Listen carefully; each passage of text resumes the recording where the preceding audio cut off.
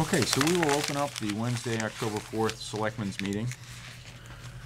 I have to ask if anybody's recording. You're not recording the meeting. I'm not. Okay. Lake Cam is recording. Thumbs up. Oh, we got an audio affirmation. Okay, so our first agenda item is to meet with William Fuller to discuss the event management contract for the Wind Pond Lodge. I want to start out by saying I really appreciate you getting involved, and I know that the Park Commission is very excited to work with you, and I think it's a good move for the town. So Thank you. It's been a good experience so far. yeah, and we certainly, you know, I think working with your company in terms of the bartending services, that's gone really well too. So Right. I think that this is a great fit. It's a natural segue. It should Yeah. work well. So, we have the latest draft of the agreement along with our attorney's comments regarding the contract draft. I think what we can do is,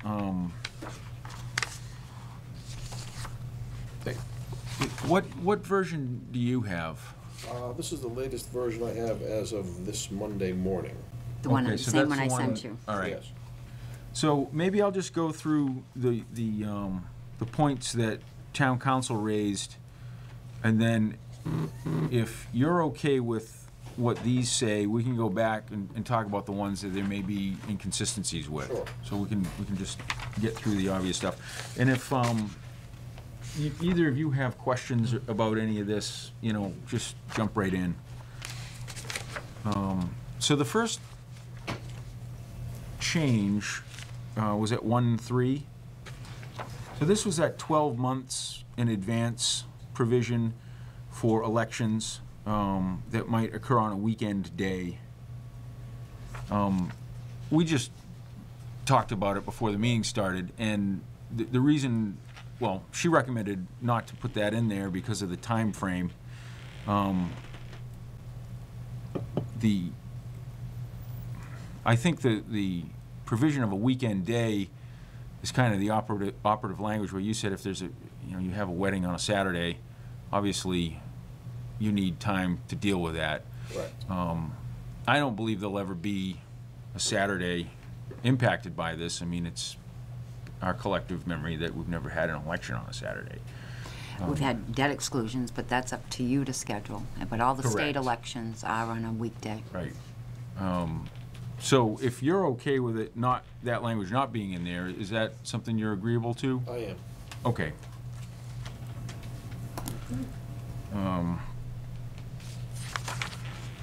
Okay, so the next one was 221. Was this the other one you were talking about with in Yes. terms of the liability? Okay, so there's a couple aspects to this. There's the early termination aspect to it, and then the assignment of contracts. And Bill's attorney added language that says once said assignment occurs, the town shall indemnify and hold harmless the manager, or hold the manager harmless for any and all liability for any assigned event. The reasoning for that is that if for some reason this contract is terminated, he doesn't get to deliver on the final contract. So he's not the one executing the contract on behalf of the town. He doesn't want to hold the liability. Our attorney said there could be liability on the part of the manager stemming from the contract that it had with the customer and then assigned to the town after the contract is terminated. It is also difficult to predict why the contract would be terminated and what liability may flow from that event or events. The town should not agree to blindly assuming this potential liability. I don't know as if this makes any sense based on what you're saying. Correct. I mean, do you guys have a different take on it? I think it would be, I mean, we're reviewing, the contract itself states that we're working with you to determine the language within the contracts, that there'll be standard contracts, that Correct. all of that would be in there. So that's the duplication of, you know, or I guess the redundancy of this, correct? Because we're saying in this event, we've already accepted the provisions of the contract, which would include a termination clause that in that event. And so it's just redundant language, right? Is that what you think her point was? I think she's not looking potentially at the fact that we're creating the contracts in conjunction with Bill Right. from the get-go, and that's why No, she's. I agree. I mean, I think that this isn't taking that, and she's missing a piece of something, because this doesn't really, I don't think what you're asking for is unreasonable. Right. If I may, Lee is a man, Lee Smith, the attorney. But I have spoken to him because there were other provisions in the contract that he is aware there's separate contracts between Bill and the brides or any renter. So he is going to enter into agreements separate, and not the Park Commission. He'll be entering into the agreements. Right. So, So he does know that there are separate contracts. I interpreted the way his response was, it was like, I almost said, if there was a problem prior to my termination, that I was handing that problem off. That's the way I interpreted how he wrote that sentence, which isn't the case, but that I understand the point there. So in other words, if something was going bad with the contract and then I was terminated, well, now who's handling that problem? Not that a lot of these problems crop up, but again, being a wedding, people want to see things executed almost to the T at the very end, especially for execution. So our position was that in the event that a contract for term, for whatever reason it was, I was no longer involved, and I couldn't follow through with everything to the letter of the contract with the bride, right to the final day. That was the issue that my attorney brought up to try to get on the table and say, well, how do you solve that? And he didn't propose he had the answer. He said that that's the issue we're trying to just protect everybody from. Right. Well, if I may, too, if we do decide to terminate the contract with him, we'd make provisions that anything that's already been booked, you know, the deposits and all of that, I feel that we would get that information from him so that we would know what's already booked. Well, then that's what we'd probably want to see within this contract, I would assume, is an actual clause that addresses in the event that the contract with you is terminated and there are existing contracts that have been signed and agreed to, that those contracts will be, you know, I'm not sure what the language would be, but that we talk about, you know, who is responsible essentially When I for was speaking to fulfilling my the attorney, it was contracts. almost something to the effect of, to the best of everybody's efforts, I'm handing off a complete package to the next person in line as we, you know, whatever that execution date Right, was, and- saying, okay, here's what we have to date for this particular event. And what we're probably saying, or our attorney's probably saying, is if you're signing something that's completely egregious in a Right. contract where you're telling, you know, a bride that she owns the building, you know, after, you know, the wedding, you know, it's her wedding present to her, something ridiculous like that, Right. to make sure that that's not something that the town then is held liable for in the event that you're no longer terminated. Not that you have that ability or power to do that anyways, but. right, because the way, well, that's a great point. I think that needs to be in there, but it also, you almost need that assignment language. We almost need to know what that assignment language is, or at least agree to the terms of it, in the sense that if we terminate and the assignment occurs through the operation of that contract, and then we have an indemnity hold harmless from any and all liability, there's no way we can go after you if you never return the money. Now, I'm not saying you do that, Right. but if you just said, well, I'm not giving you guys the deposits, Right. we've agreed to indemnify and hold them harmless for any and all liability for any assigned event. Right, I mean, he might have really done something very serious, Right. and so hold harmless forever. I mean, one can work on the language to say hold harmless except for, you know, egregious, Something along those lines. Right. something along mismanagement, mismoney, so on and so forth. So, I mean, we're not out to go after you generally, but if you do something really bad, like walk away with Right. 10 deposits, this says, doesn't make any difference. we hold you harmless for any and all liability. Well, that isn't really true. So it almost has to stay in there. I mean, the assignment of contracts only comes into play in the event of termination, correct?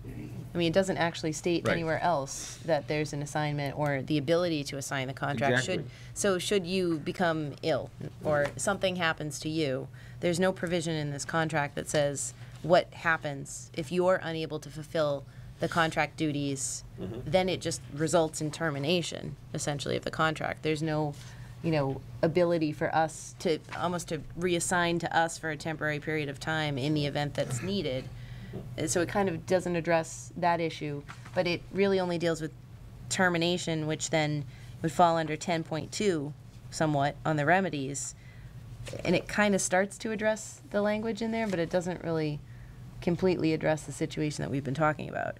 It just states that, after this notice, that, blah, blah, blah, the manager shall remain liable as hereinafter provided. I don't really know what that means. But it says, upon such termination, the town may re-enter the property and dispossess manager and anyone claiming by, through, or under manager by summary proceedings or other lawful process. So that's the only tie-in I think I can see to it, but maybe there should be a provision about a temporary, Right. just in case there is an issue that does arise. I don't know what you guys think about that. There's no, to assign any contracts to the town in the event that, and then what I'd want to see then is if the contracts are assigned to the town, that they're removed from the bonus clause. I mean, essentially, if the town is taking responsibility for those contracts, but for any reason, that is removed from the calculation of, because you don't have the responsibility, liability, or obligation to do that. Right, because in this remedy 10.2, it does say,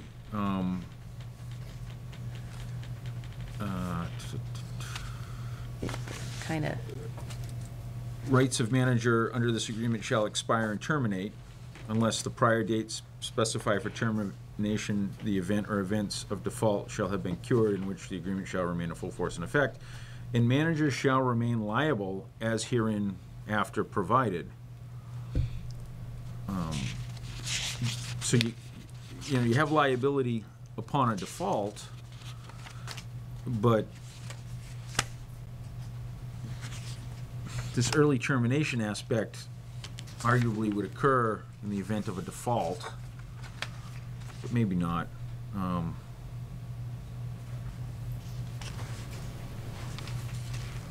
It's somewhat contradictory language between 2.2.1.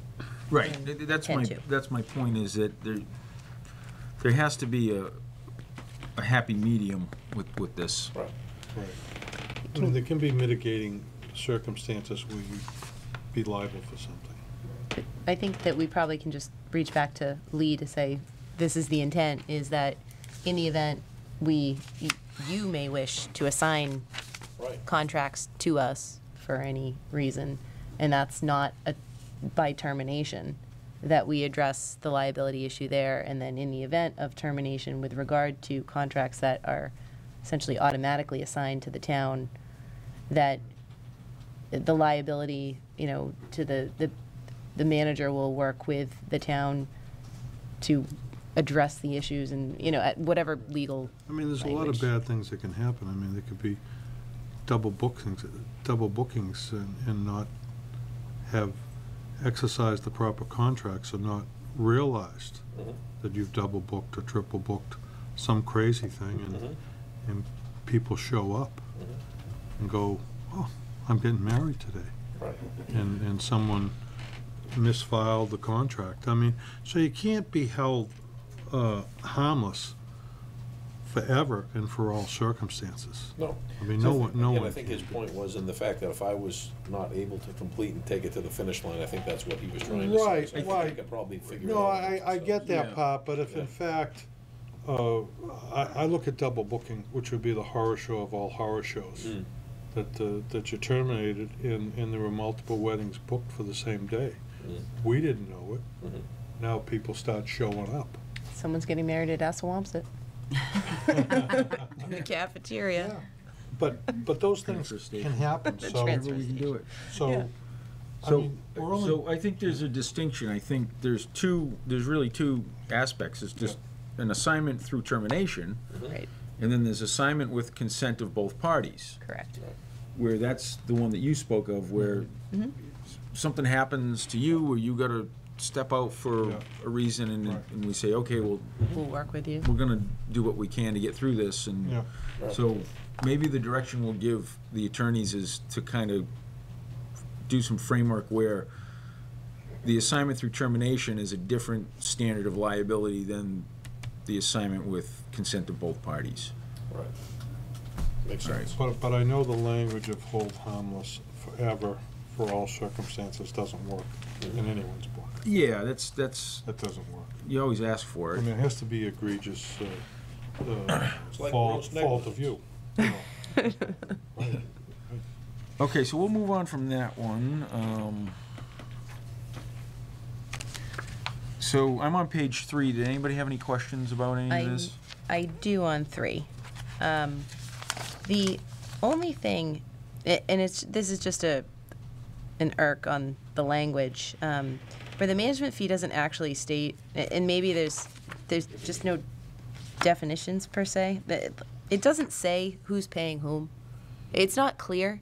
I mean, I know what's happening is that, at least I thought I was actually at first, but we're paying you the management fee.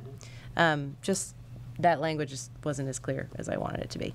And then the other piece was really related to 3.4 with the record keeping, and just because, of course, I'm a CPA and an auditor, that what I think would be helpful is to have open books and records from the Parks Department, books and records, which they're public records anyways, but I know it talks about that the manager shall provide the town with an annual report reflecting all such information. And the only piece with that, and not that I ever think that anybody is doing anything, although I am a certified fraud examiner as well, so, but the fact that you hold the liquor license contract as well, which then leads to potential additional revenues, which then leads to the additional bonus.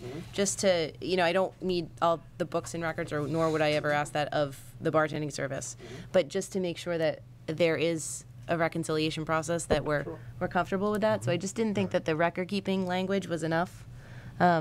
And I think that it should go both ways, that you have full access to the general ledger. I mean, not that you don't through public records request, but I think that's kind of onerous, because I'd want you to make sure that you're comfortable also with all the ins and outs that we're reporting back to you. I mean, I would think that you would reconcile it anyways, but I just know that most of the time I see a little bit more language related to the opening of the books and records than And what this you'd want it to be more than stipulates. annual. You'd want it More to than be a annual. I think, book, yeah, I think, Right. I mean, it does say, Subject to audit anytime. yeah, just that, it's, exactly. Sure. That you're free to come in and take a look at anything and everything that you want to make sure if your records don't jive with our records, because we're getting 20% of the catering fee that's not going through you at all. So that, but you're getting the bonus based upon that too. So to protect you. I'm actually gonna be collecting the money from the caterers, Okay, so you're collecting that and then remitting it too. Okay. so we're having one control point. Okay. All right. So you want Do you that have language? suggested language? I can probably come up with some. I don't know that I can. So let me. No, you don't have to do it now, but if you have some suggested language, Yeah. maybe you can email it to Rita and she can forward it along to Lee. Okay. Right. I'm gonna send my notes relative to what we've discussed to Rita tomorrow to Okay. send along to Lee, and if you wanna just send an email, she can forward that too. Okay. Sure.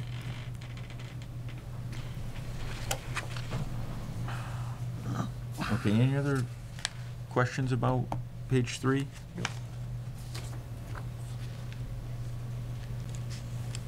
Oh wait. So did you Hold on. want something put in there about that we're paying him? I'm just reading the beginning. Yeah, I have a part. note, I have a note for that. Okay. Yeah. Alright. So actually, So it should say at 3.1, the management fee shall be $3,000 per month And- paid by town to manager. and also on 3.3, I think that it's important for everybody also, where it says the manager is expected to, at a minimum, meet the prior year's revenues. At least specify which revenues that refers to. And I know that then there's a schedule in the back and it talks about the 160 and it kind of gets there, but it's not memorialized in this contract because there's a number of different revenues that go in. And, there is the field rental. You're not responsible for that, Correct, but that's you're not responsible for the event rental. I know it says not custodial services fee, but I would almost You want want to. to enumerate each aspect Yeah, of the I think revenue? that would be a better way to put it in there. List that, these 5. yeah. Okay. And that's why I want you to have access to the books and records in case there's a misclassification Sure. of any of those items of revenue as well.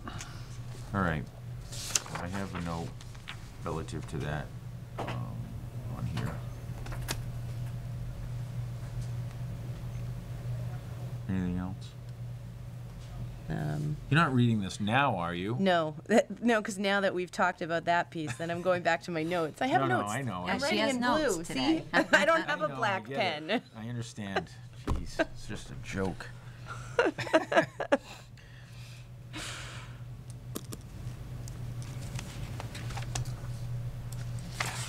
All right, page 4.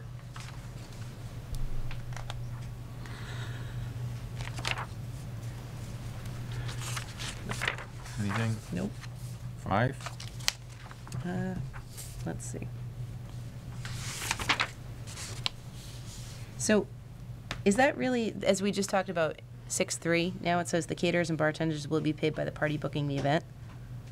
That's correct, right? You're just Yeah. then collecting that.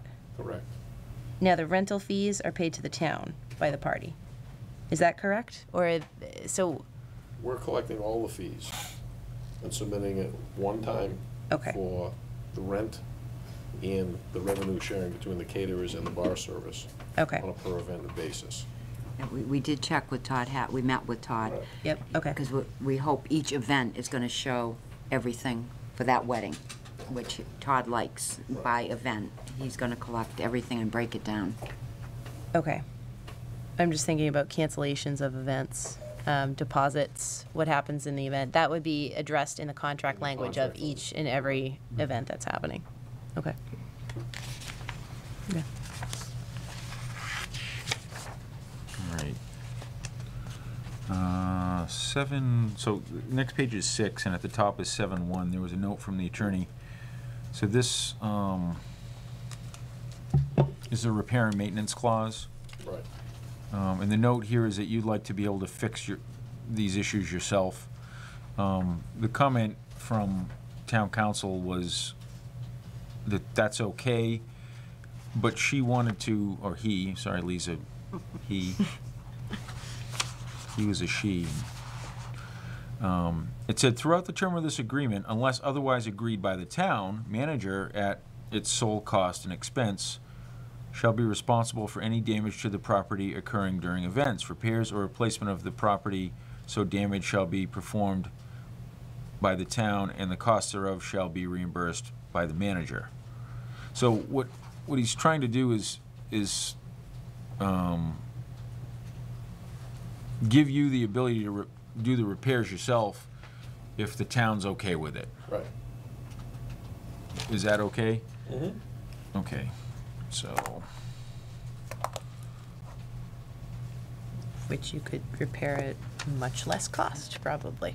No totally. prevailing wage. Minor stuff you fix, major stuff you say, Jesus, Nate, what am I gonna do? On the same page, we have 8.1, the liability insurance.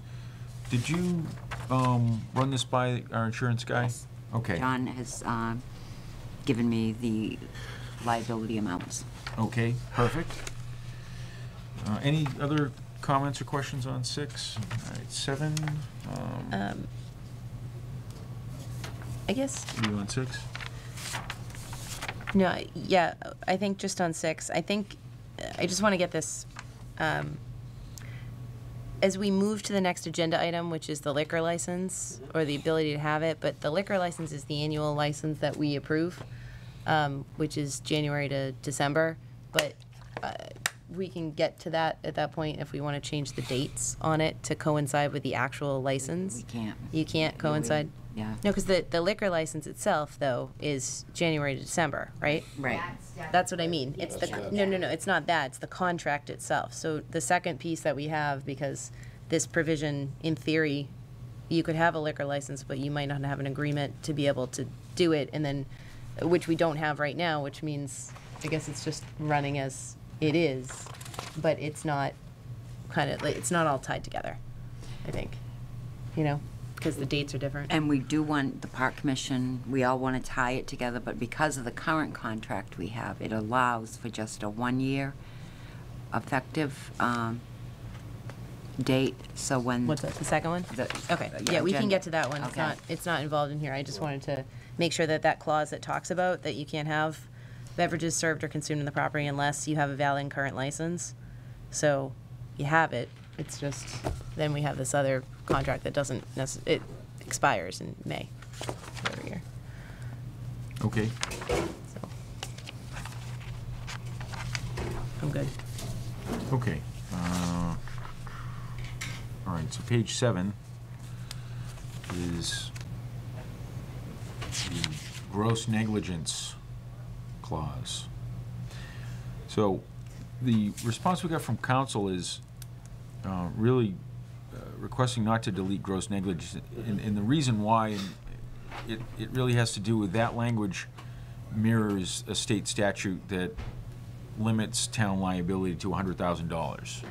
So if you change that language, we're no longer get the protection of mass tort law. Okay. So, so we're requesting that gross stay in there, but the second half of this provision, the any injuries caused by town's removal or failure to remove snow and ice shall be the sole obligation of the town and not the manager, is reasonable. So he's okay with that because we're agreeing to take on that liability Correct. to do it. Well, you limit yourself by having the gross in there. Right. So that the liability is capped at the statutory $100,000. Is that good with you? That's fine. Okay.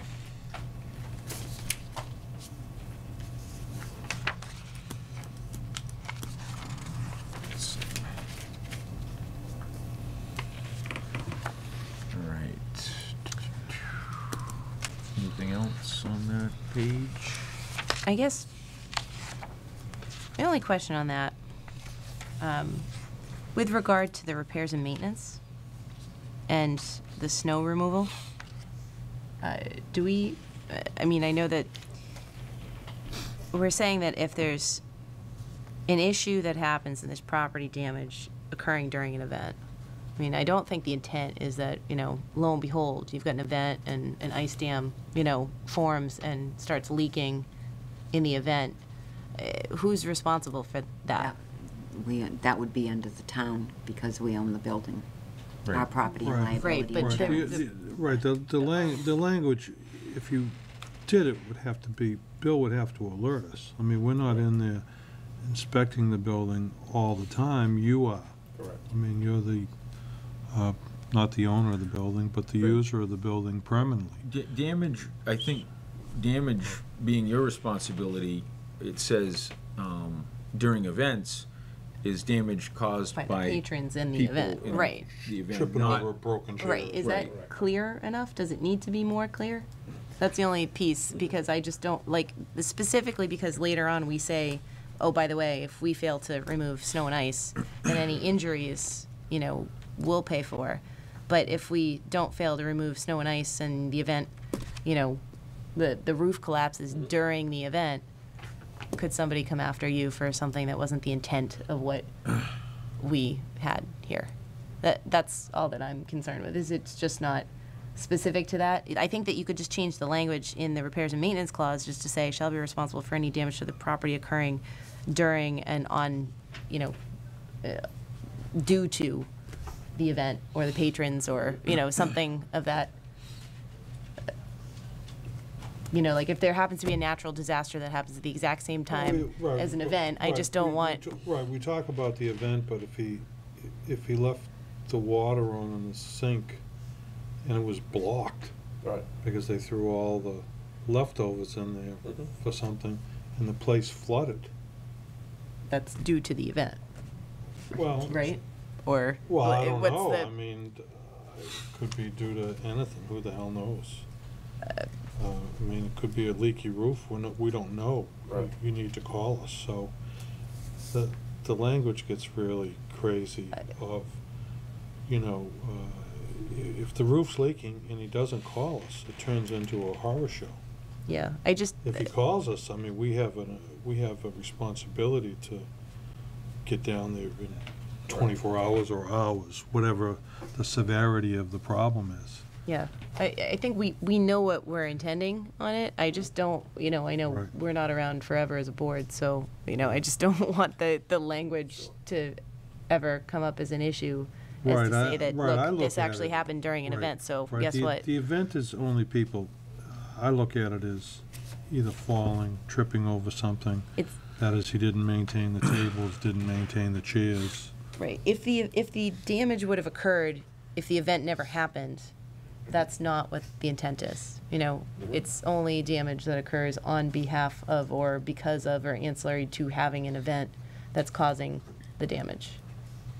Right? Including damage that occurs after an event, if it's a But- delayed, if But can it's be attributed to the the event. negligence of Right, an Right. employee. right. Right. But our employees would be in there if we did not have an event manager for a leaky roof. So somewhere, the person leasing the building, for the want of a better word, needs to notify us. Mhm. And we have a responsibility to fix it quick. Mhm. I look at that as a real potential problem. Do we have that language in, I will say, in the rental for the old library? God only knows, no. I mean, that's I another mean, that's what problem. we've been I mean, doing you leave the by oven- practice, You're right, but, you leave the oven on and the place burns. I mean, right, that's a different that- story that's- than, That's the problem you have. Mhm. For us, it would be water damage, Where do you get that, heat is left on. please? I mean, well, I think it's all, there's other language. If we're all in agreement that that's the intent, that we can see if we can get some language to kind of Yeah, beef that up. And what I'll do is in my email, I'll suggest that they maybe differentiate, obviously damage caused by force majeure, act of God, Right. that's beyond the scope of this, but anything that is a result of an event or, I would certainly like them to notify us that if there's a problem in the building, Right. as soon as known. Yep, I mean, that's the key to it. yep. And I may say, Nicole does call Nate, because some issues have come up over the summer, and Nicole has reached out Okay. to Nate right away. okay, so I think I have the gist of that to Okay. convey. That's another piece that the attorneys can work through.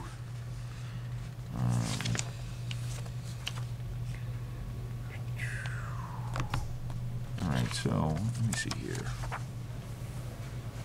All right, so page 7 we did. Anything on 8? No. All right, 9.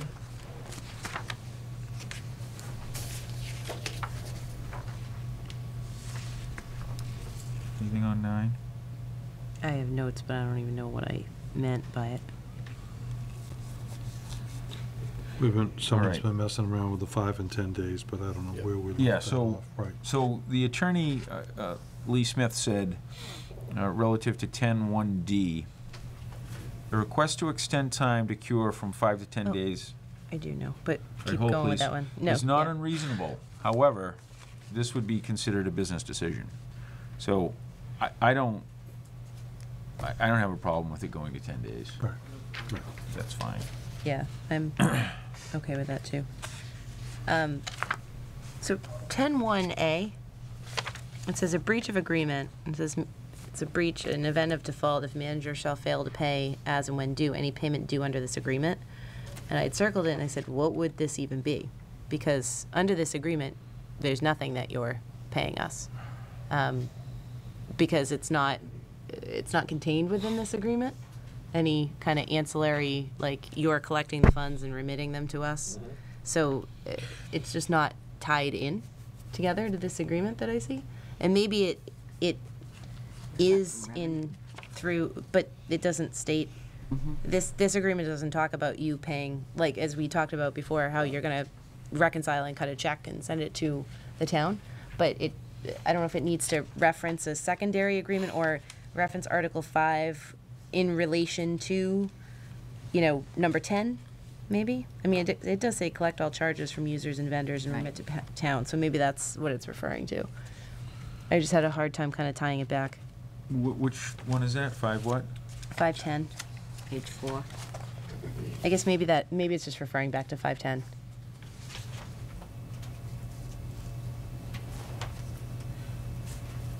What would be the normal time frame of that? Would be after the event? Well, we talked about doing every 2 weeks. Right. Todd wanted him to turn over Okay, every all 2 right. weeks. Are you okay with us putting in a time frame of 2 weeks? Sure, why not? I mean, I think that Well, clears up your point, because if, but make sure it's 2 weeks after you get, what you The could. first and the 15th, Yeah, or the 15th and 30th, whatever's I- accumulated.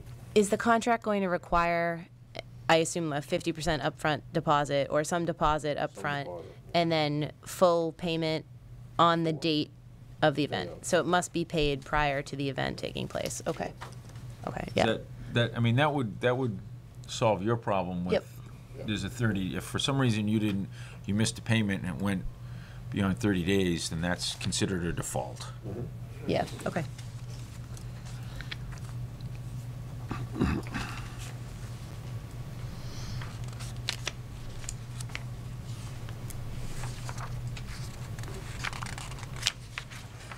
So do the attorneys still get paid for doing the contract? If we make all the changes? If you're doing it all? Yes. A new career path Always, ahead of me. always. They'll have 10 questions for They every always one get of these paid, right, changes. right, Yeah. all right.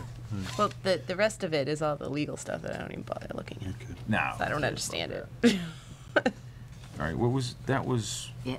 what page was That was page 910, 1A.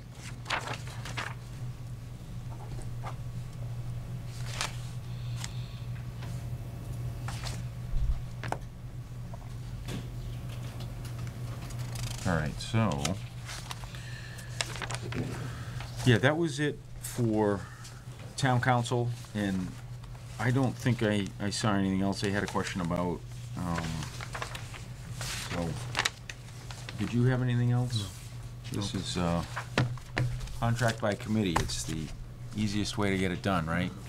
But no, I think we made good headway tonight, so I appreciate you coming in, and Absolutely. this is a kind of a necessary evil. But I'll coordinate getting these comments to Rita, and then Mitzi can forward along that language relative to that provision that she had a question about. We'll get this stuff over to Lee Smith and ask him to reach out to your attorney to coordinate Okay. finalizing the language.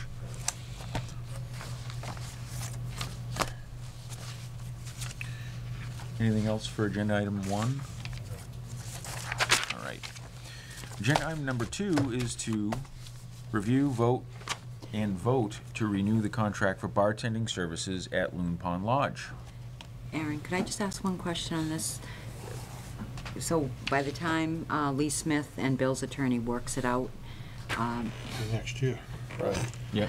right, I don't think we'll have it ready for October 11th, but then you're not having another meeting until November 1st to vote to Didn't- sign the contract? Aren't we having one on the 18th now, and the 20th? Well, that's later on to be determined. Yes, you listen, would, you we would. You can approve it subject to changes, so we don't have to reconvene. And Yeah. that may not be acceptable to either attorney. Right, so. No, well, knowing attorneys, it probably won't be. We'll deal with that. I mean, if we have to just have a meeting for the sake of Okay, getting all right. together Yeah. and That's just fine. doing one agenda item, kind of like tonight, except Yep. going to 10, we can do that on the fly. So we, Thanks. at the very least, typically, John and I are in town during the Right. day, and we can schedule a meeting Sure. just to approve a contract, and knowing that Mitzi's good with the language, we can be as timely as possible with it. Okay, so the effective date of the renewal would be May 14th, 2017, with an expiration date of May 14th, 2018. So So we have a copy of the document here. Did anybody have any questions? Because then I believe when it Yeah, comes so- due next May, we could try to coordinate, depending on what the dates are on Right. the event manager contract, to try to, I mean, why, I would think that maybe we'd want the dates, maybe it should be a June 30th to June 30th, only for bookkeeping reconciliation our books. purposes, you know, our books and records makes it easier, or a 12/31, one or the other, I mean, to make it easier on yours. Just because I can't even see the execution date on the one we just talked about. Right. Like, Right, it- we've already missed the date anyway. Right. So Just we can put 'em together. reconcile it for the sake of having it be easier. the same. now or next, on May 14th of next, No, right now. I- because the current contract only allowed for 1 year. So if you go out past, Right. Do we need an RFP? Is that the problem? no, no. But the extension in the current contract that expired last May, only, Right. So there was no contract from May 14th until No, ever, June still. 30th. right, remember the park had said, let's hold off because we thought Right. we were gonna have an event manager contract sooner. And back to the fee for services, do we say when the payment is expected? Back to that, or it's a couple of weeks after the event? We're Total back to monthly that. sales. Turning it, right, do you want to include This that is- in that? Well, no. I know Mitzi was always on the patrol about when we get paid, Well, but it it's- doesn't address it, which is No, but- okay. But right now, I mean, you're reconciling monthly sales that are occurring there, and so now you've got another step of sales by event as opposed to sales by month. No, because they're Right. still, no, they're done by event. It's just we send once a month, we're sending. So you in- already are Right. doing that Right. anyways, so it's not gonna be any big imposition on you to No. reconcile that. It's just a matter of carrying those bar sales onto the individual sheet for each event now. So we'll have those sources of revenue, the rental, the bar, and then the catering fee. Okay, We'll get them on one fee, so each event we'll be able to see what it actually generates, okay. which is something we've never been able to do out there, or hasn't been done. We could extend this agreement through June 30th and leave the start date May 14th. Right? That way it's, covers back, Then from, I guess, as, you know what I as mean? the start date Doesn't today, have to till be a June year, 30th, right? right? Well, Well, it says that we can only extend it for 1 year. what does that matter? Can't we just amend the agreement now? Well, no, that's, You can do whatever you want. right, this is the amendment to the agreement. We amend the amendment to put, I mean, dates that make sense? No, we totally should. No, my suggestion was, though, if you want to leave it May 14th, 2017 for Yeah, the to start June date, 30th, so that we 2018? can say that the contract was in place through the whole Yeah. time you were doing business with the town, which I think is what Yeah. you're trying to do. Just extend it to June 30th, so that that way it lines up with the town's accounting for the fiscal year. Can you make that change now? So it'd just be, the On the agreement Word should- document? So it'd say Does this that agreement. make sense? Yeah, so this agreement shall be in effect from the original expiration date, May 14th, 2017, until, through June right, 30th, June 2018. Yeah, 20, Through Yeah, just get rid of the 1 year 2018. period. print them out. 30th, 2018. like weddings, book them 2 years ahead. And for the next contract, are we gonna try to do like the cycle for the liquor license? So Right. go from like July June. 1st, 18 to December 31st, like 19? That would probably make sense. I think that when we get this squared away, which is agenda, the first item, that we want it to be calendar year anyways. So maybe this one, should we just put this one through December 31st, 2018? And just do it from there? Yeah, Sure. because then we can line up So the other December one. 31st. Yep, December 31st, yeah, 2018. provided we issue a liquor license for 2018. Right. And at least the two will be on the same date. Right. Ultimately get to, correct. And then that way, it's a good trigger for us to ensure that as we come up to our annual license renewals Correct. every year, that we're also renewing the contract with you for both services. Okay. All right, hang on a second. That's perfect. Start doing math on this one, too. Tracy, there's also this little thing too. We can just strike this. Recitation. Okay.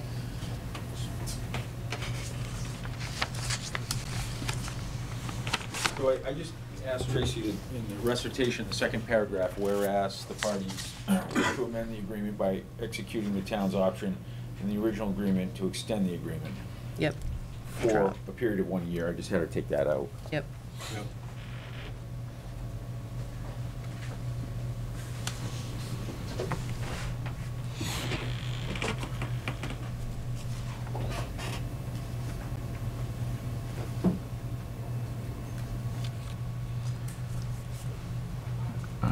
Any other questions about this? We can revisit this if we need to. I'm okay with it, but just number 4 down here, where it just says, together with the other components of the agreement documents, constitutes the entire agreement between the parties. No other agreements other than those incorporated herein. I'm okay with that because you've set up a separate LLC anyways for the event management, so it's not gonna have any impact anyway, so I'm good. I Okay. just answered my own question. Excellent. I'll entertain a motion to approve the extension, or I should say the amendment to the agreement between the town of Lakeville and the Bartending Service of New England LLC, as discussed. So moved. Second? Any further discussion? Hearing none, all those in favor? Aye. Aye. The motion carries, it's unanimous. We have new ones here. Sign.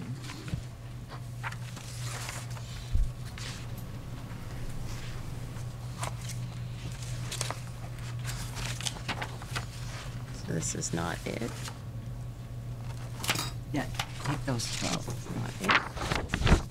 Okay. Do you want to sign now too, Bill, and you can walk off with a copy? Sure. There's one.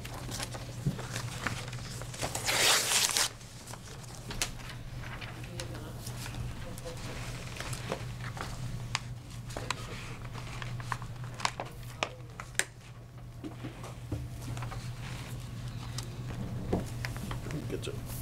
Do we sell alcohol at Winterfest? We do. We do. No, I was just curious. And I'm looking forward to solidifying that date for Winterfest with our new event manager. Yeah, can't book a wedding for Winterfest. Bill, you can keep that. Okay, thank you. You have the date you want to give it? Yeah, I do. I gave it to Nicole. She All said right. it was tentative. Bill, do you have any other Yeah. questions from us? None at the time, no. All right, thanks again for coming in, I Well, appreciate nice it. to meet you all. This is the Thank best way you. to get it done. Absolutely. Any other questions for me? Very good. Okay, thank you very much. Thank you. Thank you. Bill. Thank you. Bye-bye. Agenda item number 3. Update on solar canopies at the commuter rail station. We are putting together a letter to Secretary Pollock per Keiko's email regarding the selectmen's concerns relative to this project at the MBTA parking lot. I have your revised letter, Aaron. Okay. So, let me give the backstory on this. This came about recently, fairly recently, when the Middleborough option, new Middleborough commuter rail station, abandoning the Lakeville station, came about in the consideration of using Lakeville simply for the Cape Cod Flyer and other such nonsense that they dream up at the State House relative to making our lives miserable here in Lakeville, with their dreams of an urban center starting in, say, Portland, Maine, and ending somewhere south of Washington, D.C., turning all these wonderful little towns into pavement, parking lots, and train stations. Well, now there'll be train stations, parking lots, with solar canopies on them. That's just what everybody that lives in one of those apartments wants to look at. As if looking at a pile of cars isn't bad enough. So, at that point in time, we had received correspondence from, where is it? Mass DOT, September 8th, as part of their efforts to make MBTA more sustainable. They've contracted with a company to design and build solar canopies over parking spaces in certain selected commuter rail and MBTA parking lots and garages. I'm writing you to inform you that the MBTA solar array project for Middleborough Lakeville Station will begin in November 2017 timeframe. This solar project is part of the larger MBTA effort to reduce greenhouse gas emissions. I don't see how that's even possible. They're not powering the train with the electricity that they're generating. Additionally, solar canopies are anticipated to improve snow removal and lighting while decreasing maintenance costs and making available solar credits in lieu of taxes to municipalities. So this goes on, and this was the first. Rick Colon was the guy that signed it. This is the first we heard of it.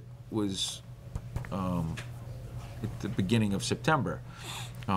He does go on to say that they've been in touch with the Lakeville Assessor's Office regarding municipal benefits associated with projects and plans and call for providing payments in lieu of taxes to the town.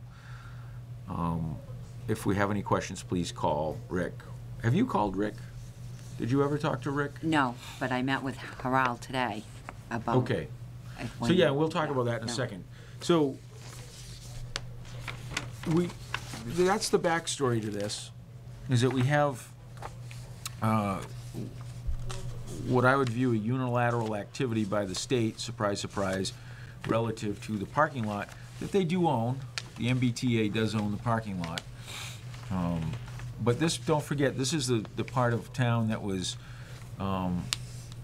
developed and designed with the help of regional planning agencies and the state to turn it into kind of their Smart Growth Overlay District. Smart growth, I don't even know what you call it. Well, no, I mean the smart growth, but the kind of the pilot, the test case of this. I mean, there's been a lot more smart growth since then, but this was one of the early ones. So I think we're all aware of it.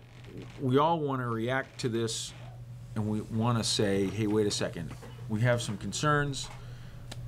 What we want to do is set up a meeting with state officials, DOT people, for the sake of having a conversation about this. And I think some of the issues that have been raised, John raised them, you know, in the public. They were published in the newspaper. One of the big concerns, of course, is will we get the 40S money if? Oh no, I'm sorry, I'm getting sidetracked on that other issue with where the train's going. So specific to this, Rita had written a draft letter, and I added some stuff that specifically I had issue with. So the first is, of course, is that the parking lot, of course, is surrounded by residential apartments. We spent all this time planning it. That's obviously a big problem. I'm also concerned with the safety and the aesthetics of the canopy and the overall benefit analysis of such a project.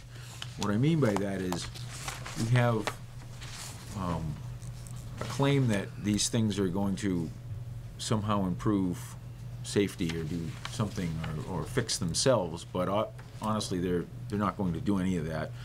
And then there's a claim, of course, of cutting down on greenhouse emissions. I don't really know how that happens. If you create solar energy, you're not adding any additional greenhouse gases, but how are you cutting down on them unless the power is being used to power trains? But it isn't. So I think that and that's just my general concerns. If either of you have additional concerns to add to this letter, let's do it and get this letter out. And also, I'd encourage you, Rita, to call this Rick Cologne guy and say, yeah, we have a problem with it, and we're sending a letter to Stephanie Pollack to explain why we don't want this. And if I may, when Keiko called me, she says, the state's saying they're almost finalizing an agreement with our assessors. Right. What's yeah, up? so that's the other piece of it, is that he mentions in the letter that he's been in touch with the assessors, and they heard from them, I think, once, and there's never been any follow-up. Well, I tried to get a copy of that letter, and I met with Harald today. They received a letter in March, and the assessors reviewed it. Harald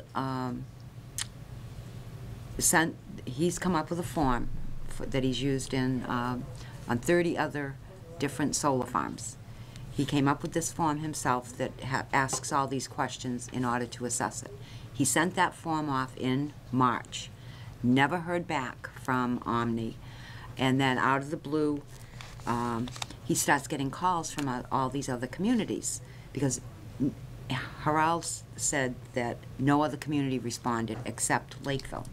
So Omni took that form that Harald had formulated for the Lakeville Board of Assessors and distributed it to all 36 communities. And they all called up Harald saying, what are you, subcontracting with Omni? And Harald immediately sent off an email. That was just for the town of Lakeville. And not until June did he receive that form back. And so in June, I did find the Board of Assessors minutes that they've come up with an amount in a pilot agreement, which will have to come before the Board of Selectmen on the final agreement.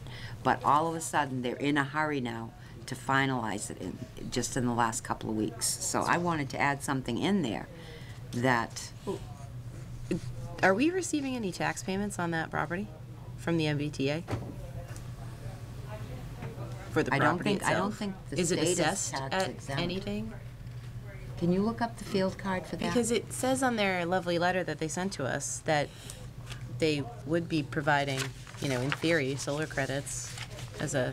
Well, in the pilot agreement, it will be... But, I make believe they solar do. credits in lieu of taxes to municipalities. So are they paying us something now for the property? And she'll look up... Or are they you can looking look up- to offset the personal property tax on the solar canopies with solar credits? Right. Such that they want to put it there, and it's only for... and so they could be assessed for personal property taxes, but not for actual property taxes on the land itself? That Because would it be- happens to be owned, is it leased? Is that why? Is the No. equipment leased by MBTA by... Is it Omni's equipment that's being leased by the MBTA? I don't know that. Because that goes back to the Verizon issue on the Because, personal right, the property. question would be, is that really the proper way to assess it? That's a question for Harald. Is it an income valuation that we should be using and not whatever, I don't know what his formula looked like when he was assessing And he had the personal nothing property in tax the office in on- Lakeville. He didn't have his regular letter. He was Do you gonna... have the thing that they sent back? I asked him to forward it to me, but he said everything was in his Leominster office. Sure. So Right. Well, yeah, when you get it forwarded to all of us so we can review it, because I think, this speaks to a bigger theme too, and right here in the local newspaper, it says Selectmen irked. Love that word, irked. By lack of communication by Mass DOT. So this was in the Enterprise, the Thursday, September 28th 2017 Enterprise, and it's talking specifically about the selectmen of Middleborough being irked by the Mass DOT in relation to the location of the proposed station in Middleborough.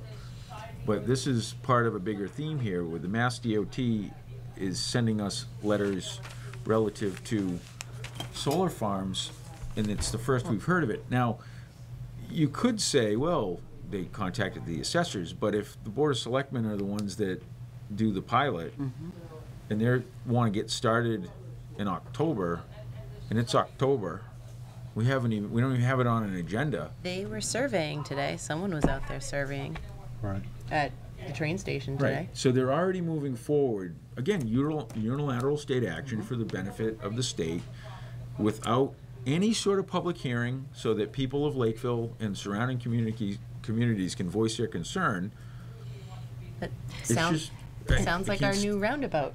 And That's they went coming, out too. to, That's not coming. they went out to bid for this. Not the rotary, the roundabout. Squashed that. The roundabout. The RFP went out in the beginning of the year, and they never even informed us that that's what they were Right. doing. So the RFP went out specifically stating or citing the Middleborough Lakeville station All for a 36 solar array, stations. all 36, Yeah. without informing any of the member communities. Right. Well, that goes to all the It's- cases that Nate found too, which is pretty much, we have jurisdiction over whatever we want to do on this land that we own, even though it happens to be within your town, that your zoning Yep. rules, Right. bylaws don't actually apply to us. Unless, the big question I had was, if that station goes fallow, then does that mean, because it talks about it being used for mass transit purposes, if it doesn't exist for mass transit purposes, do we regain zoning control over it? Well, I think their ploy is to have it as an overflow parking lot, or say that the Cape Cod Flyer is gonna be there. That it's But- still an But we active don't care if station, it's in but- the Middleborough station. But I don't know, I understand that we're addressing the Lakeville assessors' involvement because it was mentioned in their letter. But to me, that has nothing to do with whether we do or don't want solar at the parking lot. But I had talked to Mike Rodricks and voiced our concern that here we go we're gonna put solar panels, and there were no permitting and there were no public meetings in the town of Lakeville. Mike indicated, if you don't want the solar panels, we're not gonna put them in. Now, having said that, he's not part of the Mass DOT, but I had suggested that we perhaps do a cease and desist to the MBTA and carbon copy the solar panel installer, and that would certainly get their attention. That's true. Also, whether it holds water or not, It's one a pretty can clear shot across the bow, though. We don't one want can- this without. Right. Right, I- right. I So, agree with so that. Process. I think that you should do a cease and desist. Now, one can say, maybe it doesn't, they don't fall under the control of the town, but we believe that you need to permit it. Right, but at least we can put it out there. And a meeting with them with a cease and desist would probably get their attention. Yeah, More I than agree. a letter to Yep. Stephanie Pollock that it can be filed away for the next Right. 4 months. They'll say they never got it. Sure. I mean, if I talked to Mike and he said, if you don't want the solar farm, you shouldn't have it. If I talked to Middleborough Gas and Electric, they're treating them just as they would if you were installing solar. They don't give an opinion as to whether it's Right. appropriate or not appropriate to do. But they did give me some numbers. I mean, Middleborough Gas and Electric at 12.5 cents a kilowatt is not a proponent of solar farms, generally, because they buy it much cheaper than solar costs. Right, and that talks about, and that speaks to the cost-benefit Right. analysis. So- What's the net Right, gain? so the part that the assessors are involved, the second to the last sentence, which we carried from Rita's, you know, the assessors reach out for them for additional information, never received a response. I don't know without having read their questions, did they ask for a response and things Right, like that. right. So I don't wanna get, Right. I don't wanna get called in trying to, defend what the assessors did or didn't do. I don't care what the assessors have done so far. Right. Okay. I don't mind, we're just having that discussion. Just because he's dealing with the assessors, it isn't a done deal. They also wrote a check for $18,000 to Middleborough Gas and Electric for the feasibility study of how to hook it up, how to put the solar panel inventory onto the grid. And that's a 4 to 6 week period to do that. I'm in favor of that plan to really get the attention and to try to enact our local zoning Right. ordinances So- and bylaws. And maybe it will fail, and that's okay. But Right. at least, we get the attention, and I'm happy to Right. go to town council to So have them. I would draft that. suggest that we have a building commissioner, Nate Dowling, do a cease Is and that how we do it? desist. Okay. I Through you. recommend a three-prong, a triple-prong approach, a trident, if you will. Okay. Is someone gonna go strap themselves to the parking lot to avoid building no, of the yeah, canopy? winter's Jamie coming. to the That's oak not tree. me. Jamie to the oak tree. The homeless There's no people more already- trees, it's all homeless paved. people already did that. Turning it into megaopolis. All right, so, Can I borrow Rita for 1 minute? hold please. Bob, I don't want to have to call the police to have you thrown out. Yeah. Selectmen meetings have passed. Bob was threatened to be thrown out by the police. Okay, so tier one. Prong one is, let's send this letter. Yes. Okay. All right, Yes. so we'll get rid of this Yes. part about the assessors, because I think it dilutes the message, Yeah, like you yeah, said. right. We want to try to meet with the DOT person if she'll meet with us. On this, we should CC Mike Rodricks Do we want to and Keiko, copy? and the other guy. Do we want to bring this to Rick. District 4 too? Like, do you want to copy? Is it Pam Hasner at District 4? Just We, for Mass DOT to make her locally aware. I know this is a Boston issue. I don't know that we need to. no, and carbon copy also, The- Jackie Crowley from Middleborough Gas and Electric, so And- she knows what we're doing. Okay.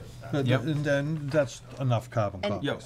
Right, So 'cause- that's step one. Okay. Yeah. Step two is as simple as calling this Rick guy. Yep. Because his letter does say, if you have any Call me. questions, call him. So we can instruct Rita to give him a ring and say, Meet with us. we want to talk about this, the selectmen have concerns, Yep. you're gonna get a letter Yep. that outlines them, and that's an issue. Step three should be the cease and desist from our building commissioner that says, we're not gonna stand for this. Or you can massage that language. No, right, But right, the gist is, right. let's have some communication, because if you can do this unilaterally through state law, good for you. But you still should be a good neighbor, and you still should let us know what you're intending on doing, because we're the ones that have to answer the phone calls. So, cease and desist, so a three-tiered, three-prong Yep. strategy, treble hook. Pollock, let her call Rick because you were out of the room. I'm Call calling Rick, yep. Yep. Tell him we have concerns, we should meet with him, and cease and desist, number Yep. 3. Yep. Well, we're trying to meet with Secretary Well, Pollock. yeah, just tell him that we've Well, right, requested no, to meet well, with well, right. Secretary Pollock, Yeah. but if he wants to sit in on the meeting, Yeah. if they even grant us one. This is like the tiny nation state sending an emissary to the emperor of the world and Right. saying, you must meet with me. Right, right, right. And getting They're gonna ignored. Like you bake said, a- they just Right, file right, it They'll away. just right, bake some muffins, right. The hand it to cease you and and say- desist we want to give to That's number 3. Novitas there, the Yeah, installer. Omni yes. Omni Novitas. And what was number 2? Call Rick. Tell was number one. tell him we've sent a letter to Just Stephanie scrap Pollock. this piece about the assessors, because we don't want to dilute the Okay. message. And this is the CCs. We want to CC Rodricks, Keiko, Rick and Jackie Crowley. Oh, okay. We want everybody to know we're displeased. I did check, the value on the MBTA parking lot is $579,600. We cannot find a tax bill, and it doesn't say any tax exempt on it, so we'll have to find out tomorrow whether or not they do pay. I assume the MBTA is tax exempt, and I don't know if that's in our pilot payment for all state-owned land that we receive annually, minimal amount. So we'll check on that.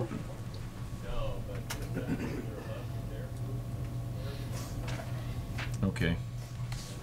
You can just bring in some giant trees that will just shade the entire parking lot after the solar canopies are up.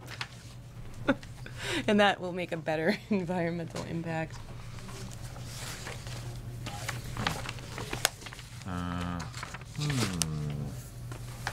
Okay. Thanks, Nate.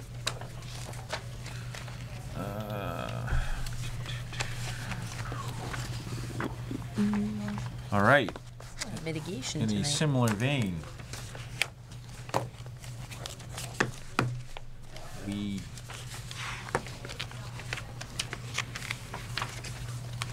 preparing for a meeting, hopefully with Mass DOT regarding the movement or the relocation of the Middleborough Lakeville commuter rail station to Middleborough.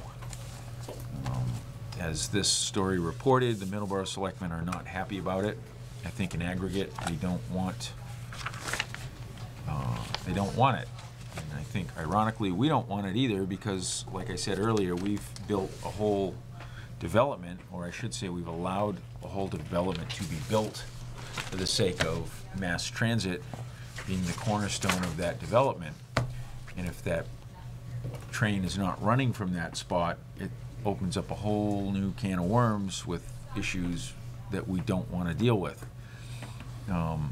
So we should talk about what we want from this potential situation. I mean, I think ideally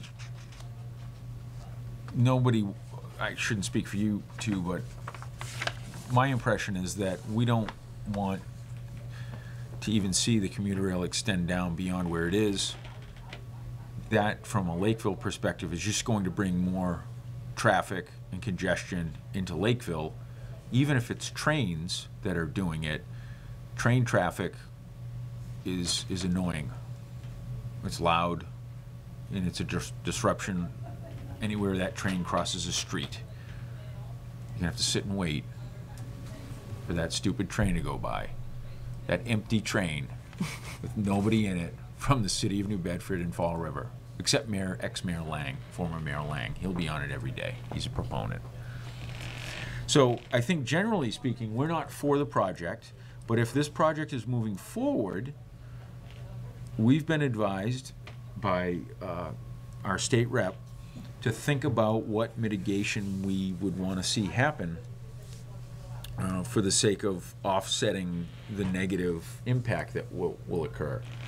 So, all right, can I ask a question? Yes. Are we considering the impact of all of the accelerated and like train crossings that will happen just from South Coast Rail or from moving the station and or both? Because there's kind of two issues. One is just in general with South Coast Rail, where if you're upgrading the freight lines and now all of the lines that have the CSX train that goes through, twice a day, will now have all of the trains coming through from Taunton, Fall River, and New Bedford, coming up through the town itself at all of those intersections on, Right. Whatever that is, Southworth or South Precinct, Yeah. Leonard, those streets Taunton where Taunton Ave, where it's all going to cross over, and it's going to disrupt that traffic. So that's kind of a secondary piece to consider when we think about this versus the impact of just shutting down the existing commuter station. And I think that I've been more focused on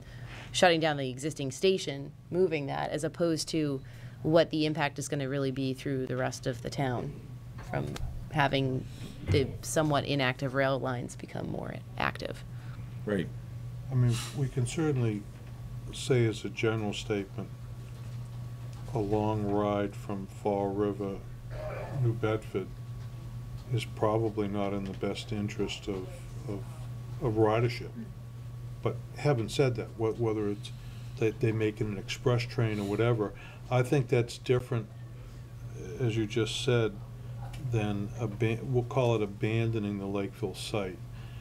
So we can do our general displeasure that, you know, people have said, what are the expected riderships? What's the cost benefit to spending $1 billion to do the rail line? But we were welcome to go to all those meetings. So We did go to those meetings. you know, Right, to the yeah, South But, Coast but Rail lines. interestingly, the outcome of those meetings was not indicative of the testimony that was provided. yes. Right. They Yes. cherry-picked exactly what information they wanted to present this in a way that it makes it as if there's a critical mass out there among townspeople and elected Right. officials of support for this, and it's absolutely incorrect and it's false. Right. Now, so I think that's a fair statement, and we should say that. But if it did go through, and they did build a Middleborough station, then what mitigation should we Right. ask for? And that's the second piece of So this. that's the is that- second piece of it. So I don't disagree that we say, as a select board, that we disagree with the rail service that's being suggested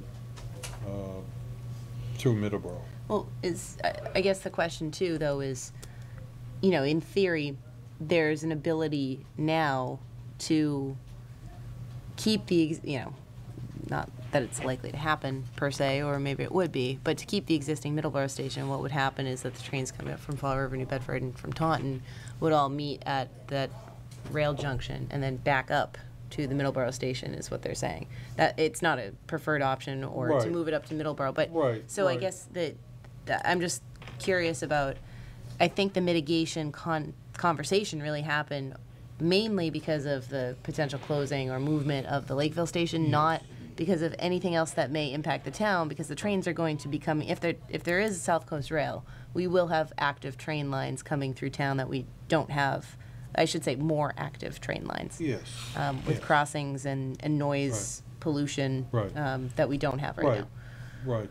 But and you've been to those meetings, and we should just voice our displeasure. Right. But I don't want to send a mixed message that the displeasure is one, that can be a general statement. But there's real But then mitigation. if they move forward, then what is the mitigation for losing the Lakeville? Right, but I guess what I'm saying is there any ability to leverage both? Because we will have impacts from South Coast Rail in general, whether or not they close the Middleborough station. Right. So I just want to make sure that on any letter or any discussion that we have, our first probably concern and priority in the way that we would get more attention is to talk about mitigation related to closing the Lakeville station because of our smart growth Yes, development, our yes. transit-oriented growth, our planning that's happened there for economic development there. But on top of that, I don't want to lose sight of the fact that we will have additional detriments to the town of Lakeville just by virtue of South Coast Rail even coming to fruition, whether or Existing, not right. we're moving the Lakeville station or not. So I want to kind of make sure that if we're writing letters or we're having the conversations, that that's always another point that we're bringing No, up as the very I last agree. point. But always, if it's a No, I letter, agree. just I agree. down the bottom, because we're going to end up with Put all three selectmen on I agree. another issue. No, I agree. So, But yeah, more trains is a problem. right. So we should, if we're getting mitigated, if we're being paid off, put it in terms Nate can understand, As national heritage. That's the next conversation. there's two aspects that Mitzi's point is, and I think it's a good one. There's two potential impacts of this that we want to be, I want to say compensated for, but it's mitigated for. That's the correct term, right? Yep. Yep. It's changing the demographics and rural character of our town. Right. I mean, state. was, exactly, so the town really had no say on the location of the Lakeville station, but you know what? It was a bitter pill and we swallowed it. And as a result of that, they formulated a development around it for the sake of Right. smart growth and all that good stuff. I read that report today about the 7 sites they were considering prior to try to find out if there were any environmental issues that they came across in developing the Lakeville station. And of course, they were all archaeological issues that were, discovered and as issues when they were constructing the Lakeville station. But the Backacre Farm was considered as a property, and what the response was by the state was that when surveyed, the people of Middleborough and the surrounding communities determined that the agricultural use was more important to maintain the agricultural use of that land than it was to put the station there. They also Sell pumpkins once a year? Yeah, that's a great they actually agricultural talked about use. strawberry Strawberries, farming. It yeah, was the strawberries strawberries at the too. time. That the strawberries were more important to the region, so they weren't going to locate it there. But it was actually a pretty interesting But that report. just shows how completely asinine There those were- reports are. right, there were They 7 can say anything, that the and it's strawberries, somehow, yeah. all of a sudden, Right. that's the basis of the Right. decision. Yes, If strawberries. it's in writing, somehow the reason it why must be did- true. The reason why I went to Lakeville was because of strawberries Right. originally. So maybe we need some mitigation in the way of That's a other good thing. fruit, Yeah, other no. fruit products. We need some turtles to crop up I agree. behind Chase So- Chevrolet. I think Right. so. No, I think we should carry the theme of mitigation, but the mitigation is really not the additional noise, not the additional crossing, but the added traffic to those crossings. But Right. It's the I impact don't, I of don't more wanna trains. I don't wanna create the blight of abandoning a station. Now, they're gonna say, we're gonna use it for overflow parking in the Cape Flyer. Well, Right. they're both just boondoggle reasons to keep it open and Right. continue with solar. Yep. So they just shouldn't do that. If they were gonna abandon it, then sell us the land for $1. And if they're not gonna do that, and they were gonna put in solar, then I would and you're gonna blight the area, which I think we should fight them tooth and nail for that. They should provide a police detail as was demanded in the abandoned hospital property. I don't think there's any difference. As a matter of fact, I think the trucks that park at McDonald's and other places would just find their way to this empty parking lot, and they'd run them all night with their sleepers, getting ready for the next road trip. And we're gonna have a police detail problem of just going there. Empty parking lots are just not good ideas. Right. Significant empty parking lots. Right. So, I think that the mitigation can be as, if they're gonna abandon, I'd like the land. That's a good point. Yeah, I think that's a With- reasonable You request. can put it on the Without- tax roll. But without the solar array? Oh, without, no, I Yeah, think no, the Right, solar because- array bad. should Right, stop. because if- That's Solar's bad. foolishness. Right, but that's the concern. They go forward, Right. they put the solar array on, Right. and now they're, what are they Right. gonna do at that point? And now they Right. have all that money invested in it. Right. Right, then they're right. never gonna give it So, up. so I think we need to try to stop that solar. We need to try to say, listen. And ask for the land. If the movement to the Middleborough station is in your cards, then agree to sell us the land for $1.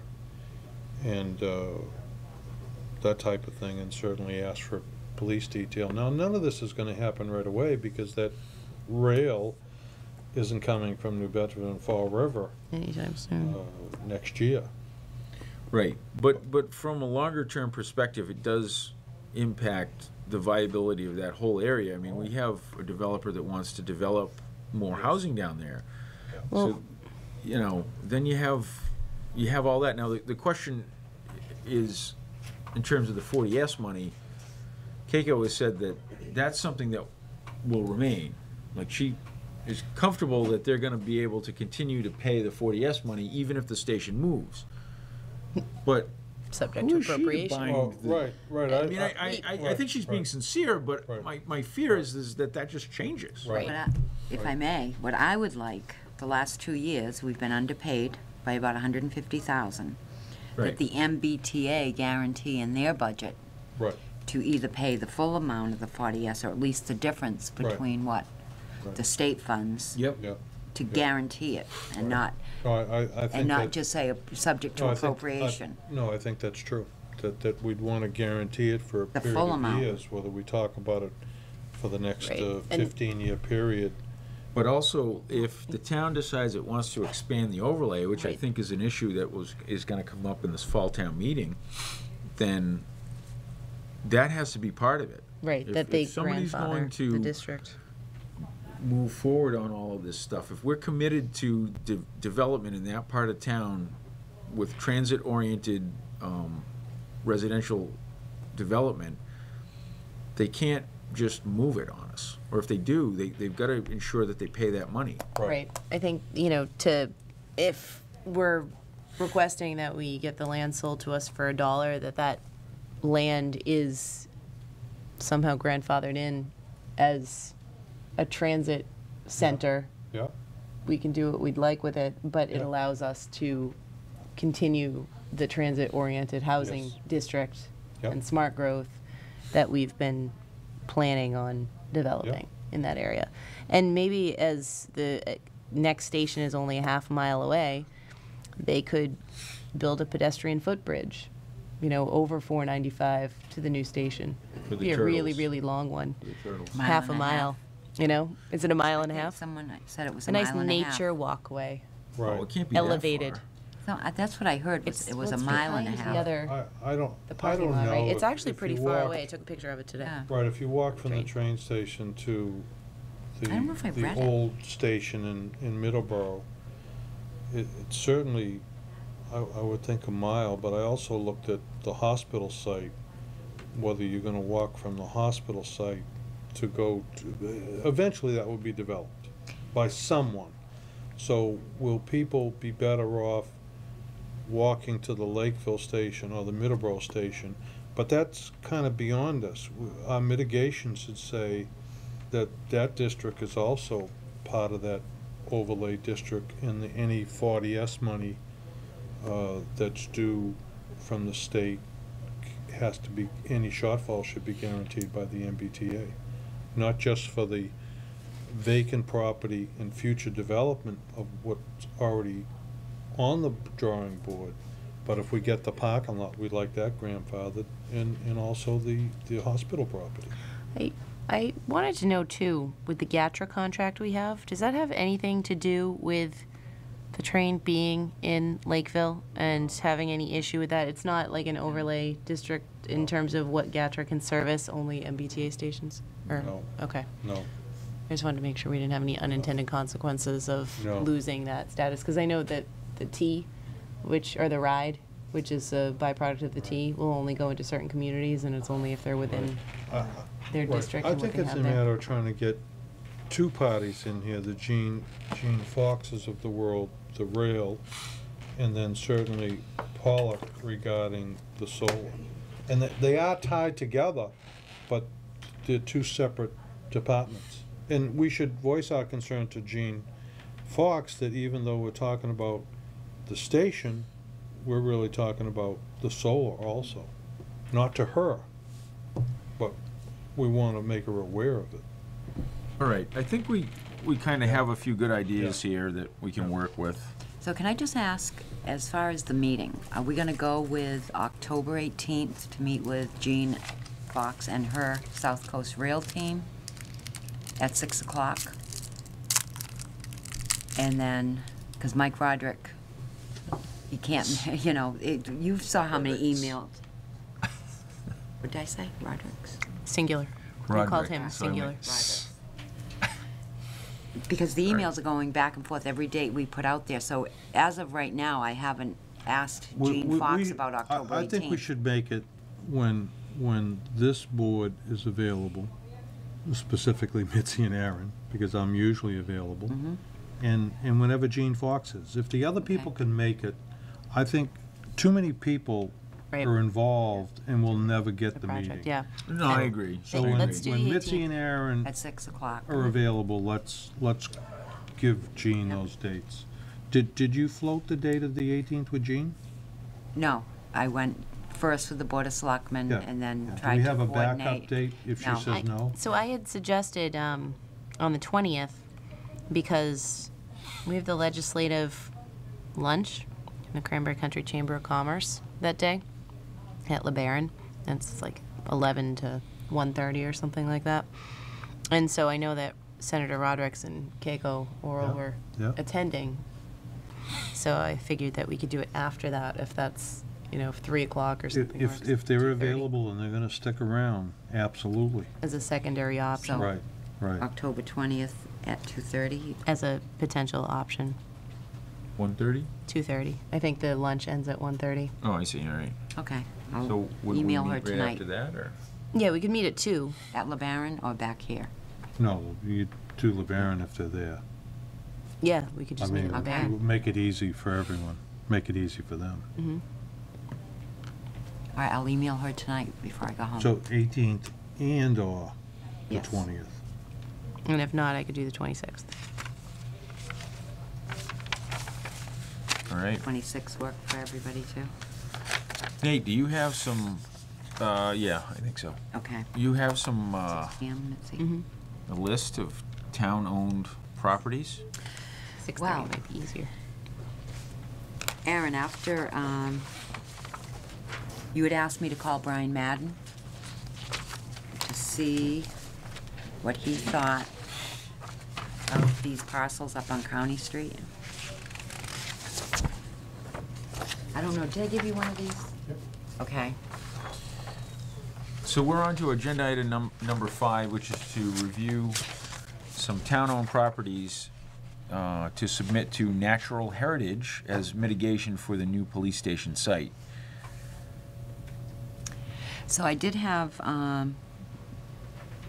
Nate look at the value of, if you look at the middle parcel, the town-owned 20 acres, John was concerned that we wouldn't be using valuable land for mitigation. Yep. We have it valued on the assessors for $419,500. Nate thought it was probably worth $1,200 an acre times 20, so it would be worth about $24,000. But if you look at the green parcels, which Mass Audubon owns, I sent this map up to Brian Madden, and he looked at if the line where, on this back parcel of Mass Audubon, if you brought that across where the upland is, next to 140, which he said might be around the 5 to 6 acres. It isn't turtle habitat. He went on Natural Heritage's map. He said it is habitat, and he think this would be a good one to float towards Natural Heritage, because there is turtle habitat on the other side of 140 in the gravel pits. I'm not gonna Better not verify try to whether build. there's turtles there or not. I think I wanna make sure we don't give away valuable property. Whether there's turtles or whether it's agreeable to them, let them do their own due diligence to find out. But I don't wanna give them, if there's 44 acres and we're due to give them 5 acres, I only wanna give them the 5 acres, right? Right, no, I get your story, but I'm not gonna say that there's turtles there or not turtles there. Let them figure that out. Well, it is good habitat, and what he said Natural Heritage does like is being next to the Mass Audubon property. They Can we like give them his property in extortion. Freetown? So, Yeah, if they'll take it. yeah, as long as Nate is satisfied that that's a good parcel from a town perspective, I'm okay with it. My recommendation would be go ahead and offer that full 20 acres. It's not a buildable lot, we can't really use it for anything. But I would send the assessor's records with it, showing that it's valued at $419. I don't know as though I would Right, say, well, right, it's probably not but I thought the Mass Audubon one was the better one, no? Or that already is Mass Audubon It's for already 40. Yeah. Audubon. Right, but I don't wanna give them 20 acres, I wanna give them 5 acres, or 6 acres. What do we have to give them? Well, I did ask him, Ah. could that be like at the land bank, bank it with natural heritage in case the town has? He recommended just doing, for now, just that backland. What do we need to give them, 5? think it's gotta be upland, though. Whatever, right, It's gonna be Right. comparable, comparable Right. land to what right. we're using. Right, no, Yeah, but if we give 'em I get 20, that, would but they there's care? enough upland on that middle property, in the front. Well, in the back, well. Backside. Well, I don't know. How much is on the front, Nate? Is that There's only maybe. Few acres. Half an acre. half acre? In the very front, yeah. And it's, yeah, constricted because you got the 100-foot, wetland buffer area. I mean, you just can't build on it in that small front area. Okay, So the next piece that's adjacent to that 20-acre property, we own as well, and I can see benefit to retaining ownership to that. There is a fair amount of frontage in the front. then it's not offered, Value to one of the adjacent properties. not even in the cards Well, then. the Roundsville that donated wanted it to be kept all as, Well, didn't deed it to Conservation Commission, but they wanted Is there a it deed protected. restriction on it? No, No. they didn't sell it. yeah, but if it's property that's worth money potentially, Yeah, I wouldn't do that. second. so we're talking the middle 20 acres. Right. And so, I don't object to the 20, but I don't want to give them 5, or give them 20, and then the next fiasco, because there'll be another one, that they'll want more. Right, but it comes to the upland, so all Yeah. of this wet is worthless to them. They don't consider that even Right, anything they want. right. So if in aggregate you can get In the back. enough acreage the to back. satisfy Yeah, it, then right. they're just gonna do a Right, calculation right. and determine what the upland is Yeah. and apply Yeah. Yeah, that to yeah. the value So, that right, so if you have to want. give them the 20 to get the 5, or, Right, you do. I guess we'd have to do that. Yeah, I mean, you can't really subdivide out just the upland Right. and, Well, there'd be a fee associated with that as well. If we turned around and got a surveyor out there to, slice off a piece of land and, you gotta go through the planning board and recording. and- Right, so Yeah, I there don't know, isn't I don't any- object to the 20 if where you're you telling can me cut it's it out, non-buildable. because there's no frontage No. except on county. Right, Oh, 140. Yeah, that's. but you can't get to Can't it. I get know. a curb Can't- cut on. Can't Yeah. get to it, can't get to it, right, Depends on who you are. right. We'll Right. grant them for the And right remember, price. remember the little. Turtle crossing on The little 140. wetland designations doesn't mean necessarily No, there's a but swamp the there. little turtle on there does. Oh, Yeah. cross that out. There is habitat There's a map there. that shows a turtle on that Listen, property. I don't care what's there for habitat. That's good for them. So to I make don't it in, care. I know. Let them Because there is determine. other habitat there, it No. could be interesting I for don't, them. let them figure it out. So- Offer them the 20 acres. Have Brian Brian? Madden at the LEC talk to Misty, Aaron? Yeah, Pass yeah, this have- by, okay, do it. Oh, Misty. Make it so. All right. all Do right. And. you want to show her this map?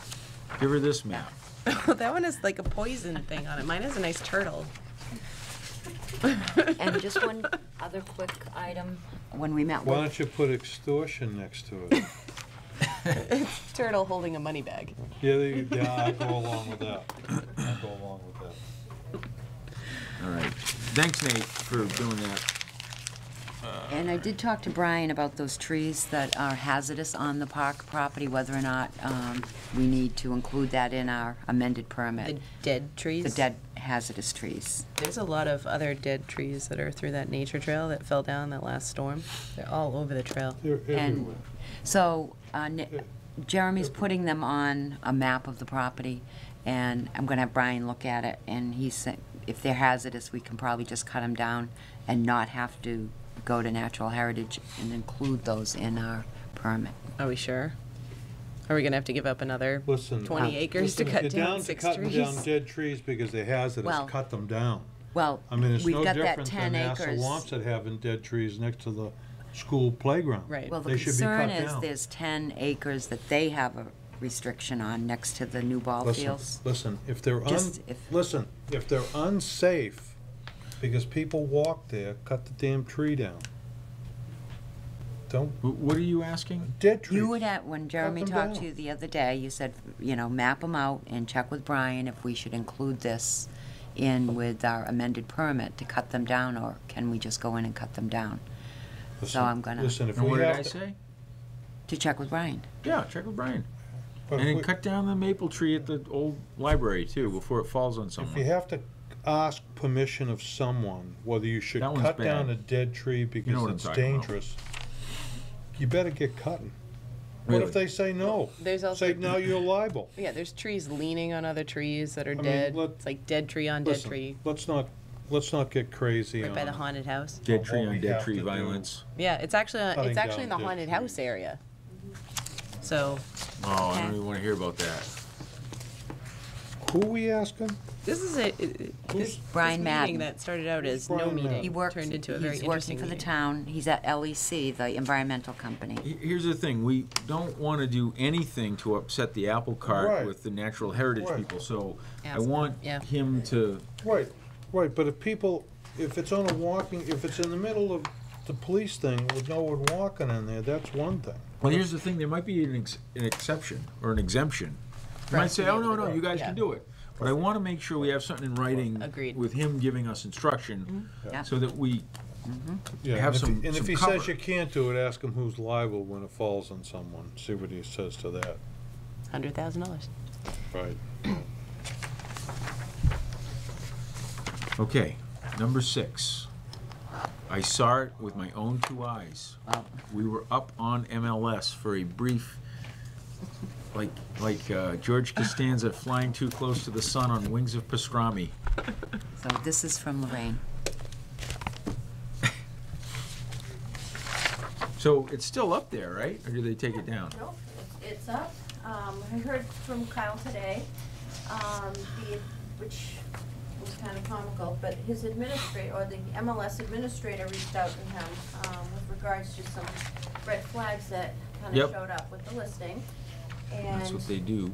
So he followed up, with regards to those, and he listed them here in the paper that I gave you. I guess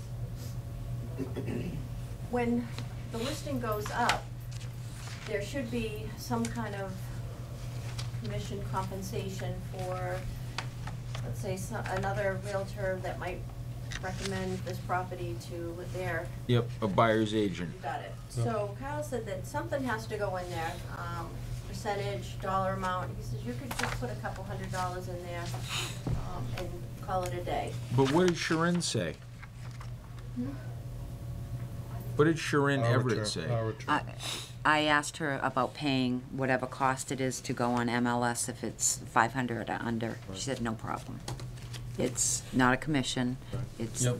the cost, so she didn't have a problem But doing what about, so,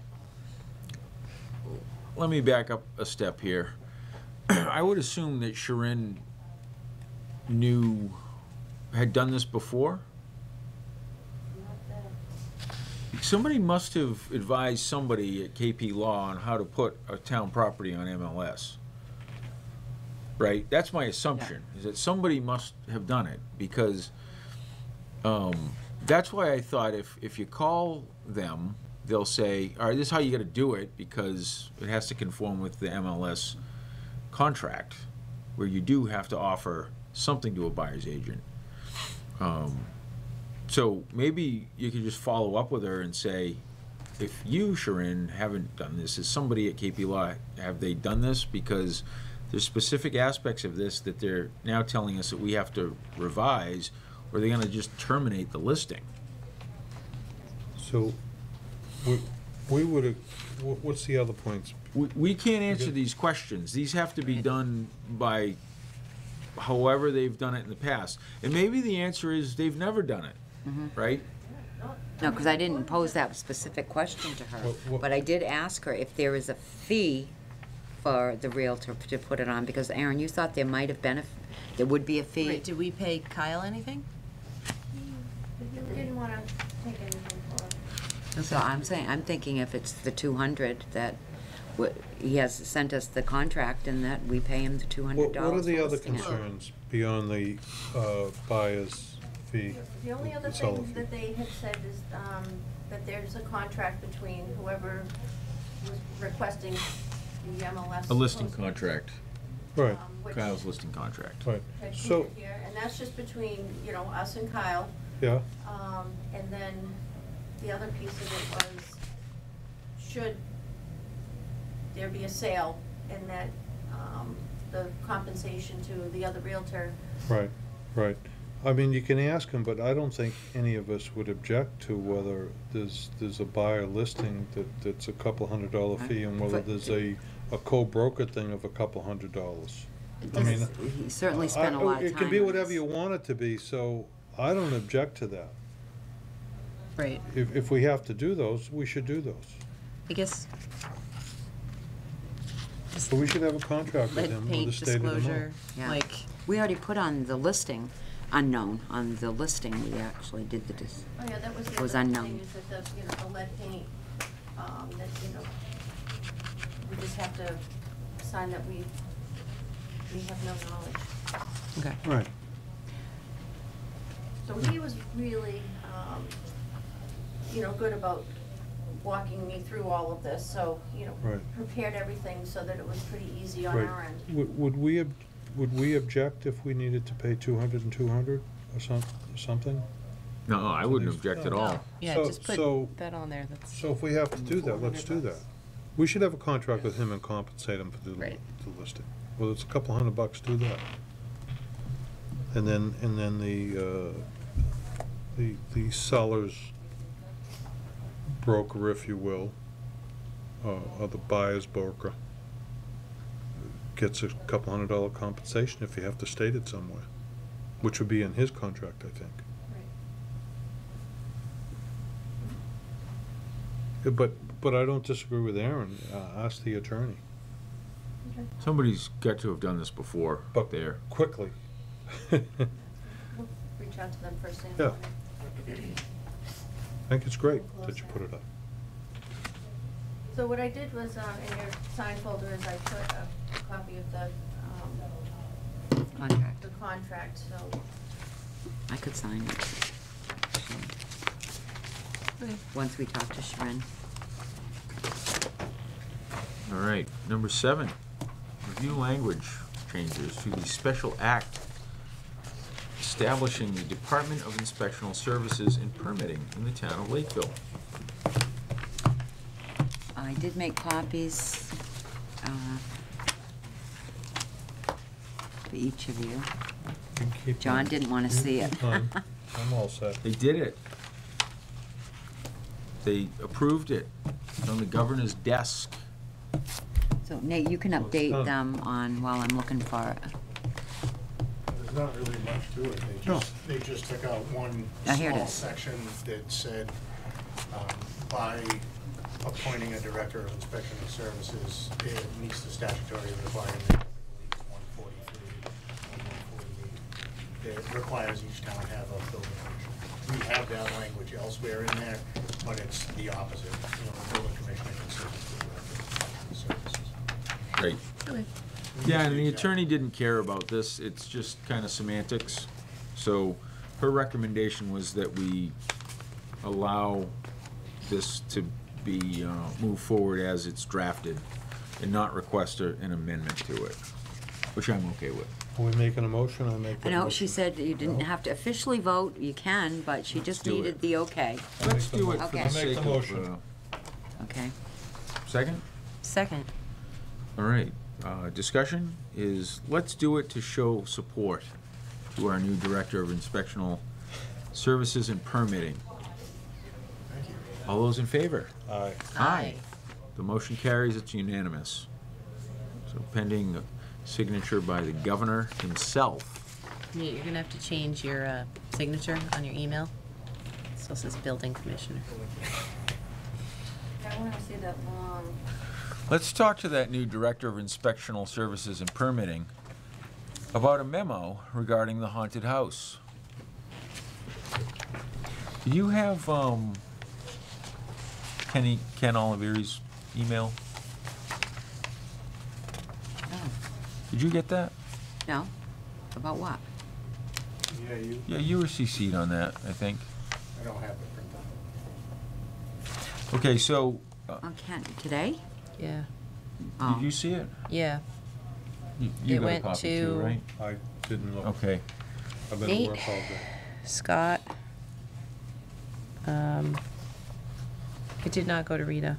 Okay. All right.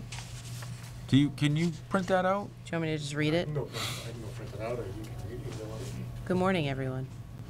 Well, let me give you the backstory on this. So, the haunted house people are doing their thing. Back in 2014, at the time, our building commissioner was Nate P. Darling.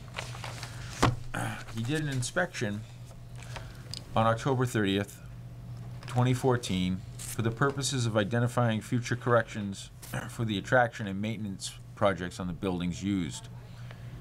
And he outlined some projects he wanted to see happen, some improved emergency lighting, the limit sheet plastic for enclosures, high flame spread and smoke development issues, improve ADA accessibility, limit open cordage.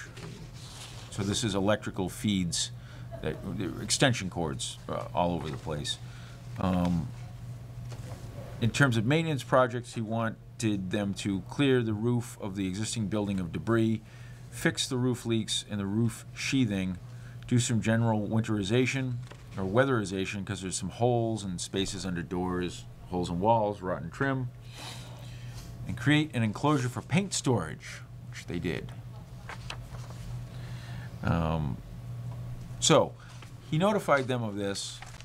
Then we got an email. So there was some electrical work that needed to be done. So in conjunction with the inspection of the electrical work, Nate was there and noticed some of these issues still existed. I think is a fair way to put it.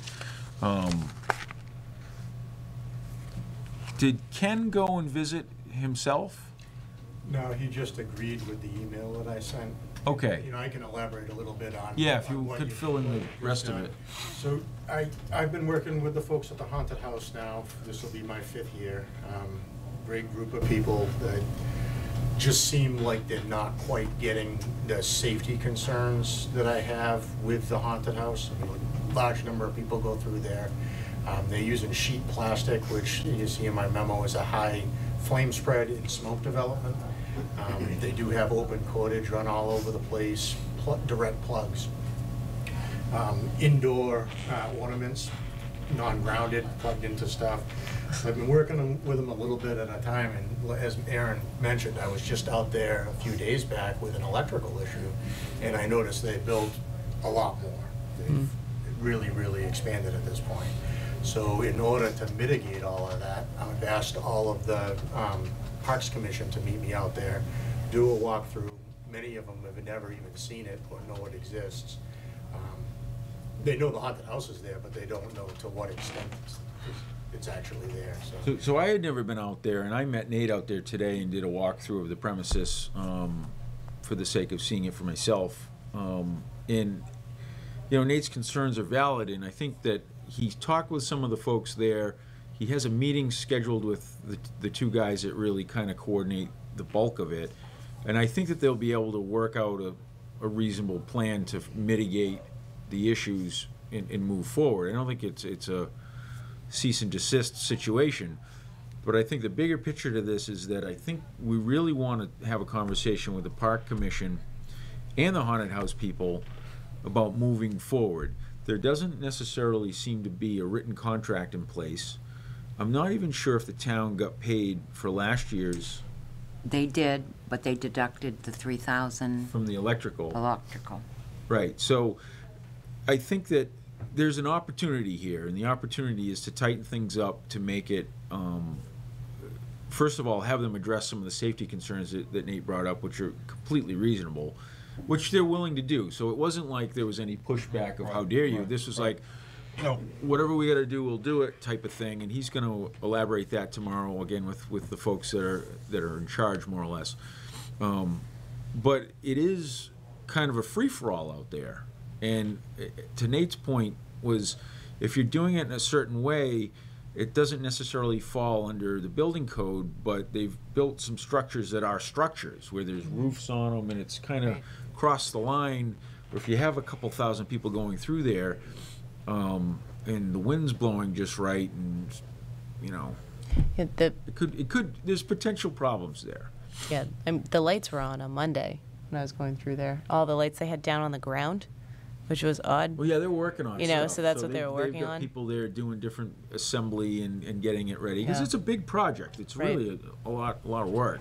What do they do for fire protection? Do they have a lot of Dead trees. extinguishers or things like A that? lot of dead No. trees. That's one of my biggest Right. issues. They do have a EMT there, not a fire truck. Right, They have right, an not- EMT there, they have not the a ambulance, detail. they have the police detail. Okay. They have a few extinguishers kicking around here and there, but it's a pretty long venue. I mean, they Yeah. go through that 6.5 hour Yeah. or 45 minutes Yeah. to walk through there. And, using plastics and corn stalks and wood everywhere. And that's not so much the issue as it is the enclosures. Once you put a roof on those, now you can push over a couple of, corn stalks, but, the roof on it and everything else and all the plastics can't get out as well as you should be able to. Okay. So I'm comfortable that there's a plan in place to deal with it, but I think we want to look at this kind of more long-term, and we probably want to get a copy of that contract from the Park Commission. I Does it already exist? asked, the last one I could find Well, was- even if it's expired, we want to know Yeah. what the terms were, and Okay. we want to revisit it, and we want to have a get copy of that. something in writing in place. And if it's inadequate from kind of our perspective, we want to beef it up and make it reasonable. Because, again, the goal isn't to stop it. The goal is just to make sure that there's some safety measures in place. And so I appreciate you suggesting I go out and look at it, and I really think, the two of you should at some point Oh, I- too, and maybe you can Gone through it coordinate a that couple with Nate. times in the past 2 weeks. You want to go in a half hour, Mitzi, when the meeting's over? Kind of dark, but we could go. Oh. There is a paragraph in there that speaks to the building commissioner and the fire doing the annual inspection too. There was, Yep, yeah. Do you know if if Danny or Dave Goodfellow's been out there this year? David, was David? No, he. Oh, okay, okay. no, But I that- don't think that they've been was out a yet. 2012 contract. I mean, It's 5 years old. I think they're obligated to follow that. But, Yeah. but I mean, there's a whole bunch of dead trees down around there too now, which just came down. I mean, I was there probably 2 weeks ago, wandering through on that nature trail that then goes, right by it, and then we went in through the haunted house area, and then just was there Monday, and there's a lot more So the kind of trees like are already leaning, down? falling, That dead trees. Jeremy can go in and cut Yeah, out there's and some get of them. those out. If he goes right through there, he'll find there were at least 4 or 5 right across the path. So We have about a week and a half. I think we can get it done, and they are willing to work with me. I just, as my appointed authority, I yeah. wanted to make Yeah. sure Yep. folks were clear as to what I was getting into over there, that, Yep. in case I needed support in getting it done. and fire code violations and things like that make it more scary. Yeah. Well, when you say a haunted house. that they're not obligated to do it, you meant Ooh, Oh, when we with were the fire, talking. with the Yeah. fire department? I mean, if they're in an expired contract from 2012, could we still have would the fire department still be required to go inspect that? oh, the selectmen can require it. Well, no, but why wouldn't the fire department want to do that? I think they just do it annually anyways. Yeah, I think that we used to have an that shouldn't annual stop. meeting That's part of their with the duty. selectmen, the park commission, and the old haunted house committee. We used to have the annual. Anybody meet with the haunted house committee? The Parks Commission does, or do they just Park let them Commission go does. in and do whatever they want year after year? And this is the first time it's really become a It's on the. Well, because it's yeah. really not the first time that this is, you know. right. You had that letter 2 years ago, yeah. I mean, Right. I've been a little bit nervous about it since I started inspecting it, because, you know, What are you we inspecting? saying by taking Yeah. a look at it? You know, are we saying it's safe? I don't know.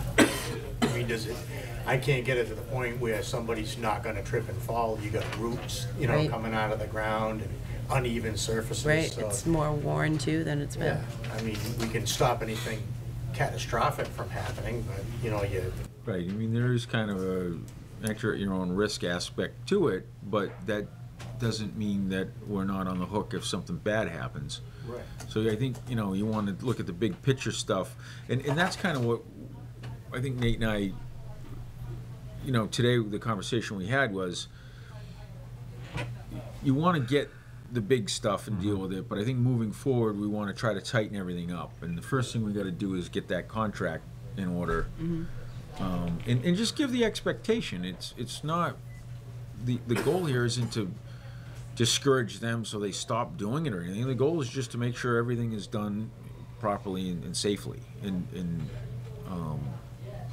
that, I think they got that message, the folks that we Yeah. talked to today. It wasn't, And we do require the separate insurance coverage, naming Lakeville as the, I have received their insurance binder for this year. oh yeah, that was something I was gonna ask, so That's here. it's good to know. Okay, so Nate, thanks for updating us on that and taking me out there today. I appreciate it.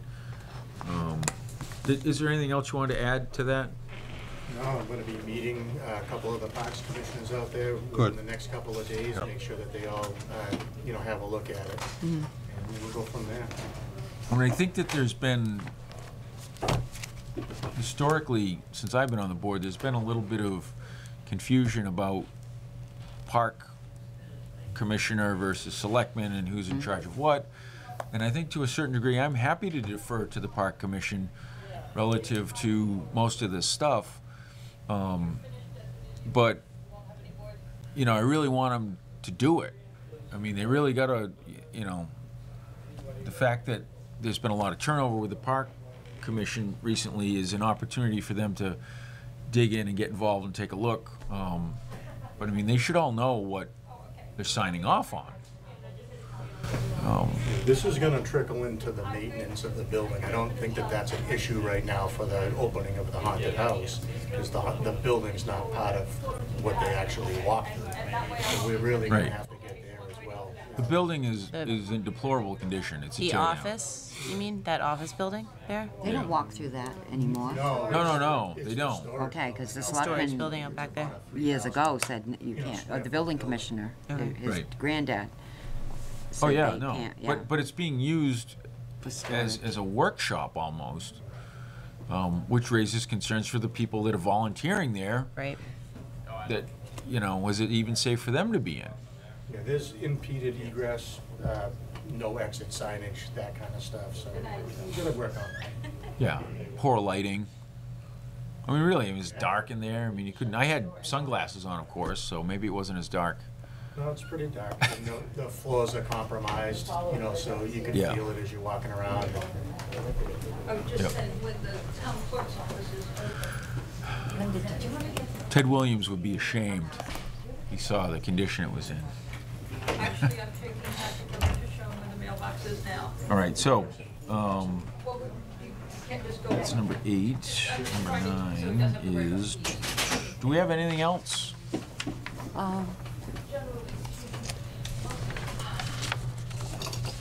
For tomorrow's meeting, Aaron, I just wanted to check on what I'm going to be bringing to DHCD for the board.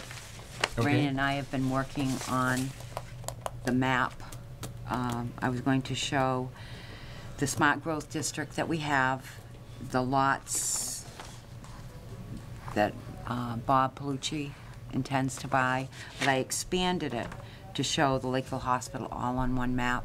I'll color code it and all of that. I think that's what you're asking, right? That you want to expand where we are, which is right here. And the whole Lakeville Hospital, I think that gives a good idea of where it is. Right, and Nate actually did that it's all within a half a Half a mile. mile. 99% of that lot, the hospital lot, was part of that. But certainly, we're addressing only what the CanPro did, but I wanted to address the LeBaron. hospital site. I want to Right. address LeBaron too, and that comprehensive permit, if that's something that we are going to talk about too. I mean, I don't even know if we have the latest copy of the amended comprehensive permit that's been amended 100 times, but my concern is whether or not we're going to get credit for any of the properties over at LeBaron based upon the modifications to the comprehensive permit and having rental and for sale on the same permit and how they're monitoring it. But we have a town attorney that we hired to go through that contract and outlined all the changes. I mean, I don't. Each time, I think there's the original permit, and I think it's been amended 3 times. Do we have And Aaron, all I of have those? copy, yes, I do. Okay. Yeah, if you could So, maybe bring bring them? some, I'm gonna, You want me I to don't mind email it them to you being- tonight? Right, I don't mind it being discussed. yeah, why don't but you I thought email we it were to me, that going- would be good. Right, I thought we were going there specifically I think it's all, for the 40R.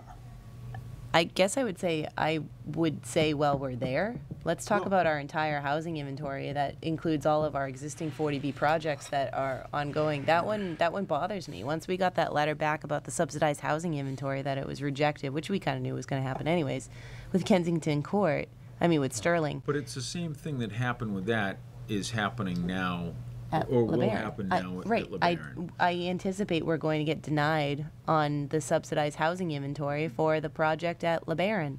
And I would like to get ahead of that if possible, or at least ask them if there's anything we can do at this moment, because I really think that the amendments to the comprehensive permit have taken it out of the 40B statute, essentially. And so then the zoning board has passed it by, and it's been approved. And I think we just don't have the guidance on it. I don't know how DHCD is going to expect to monitor those projects, which then therefore I think means that they won't be qualified as 40B projects, and we're not going to get credit for it.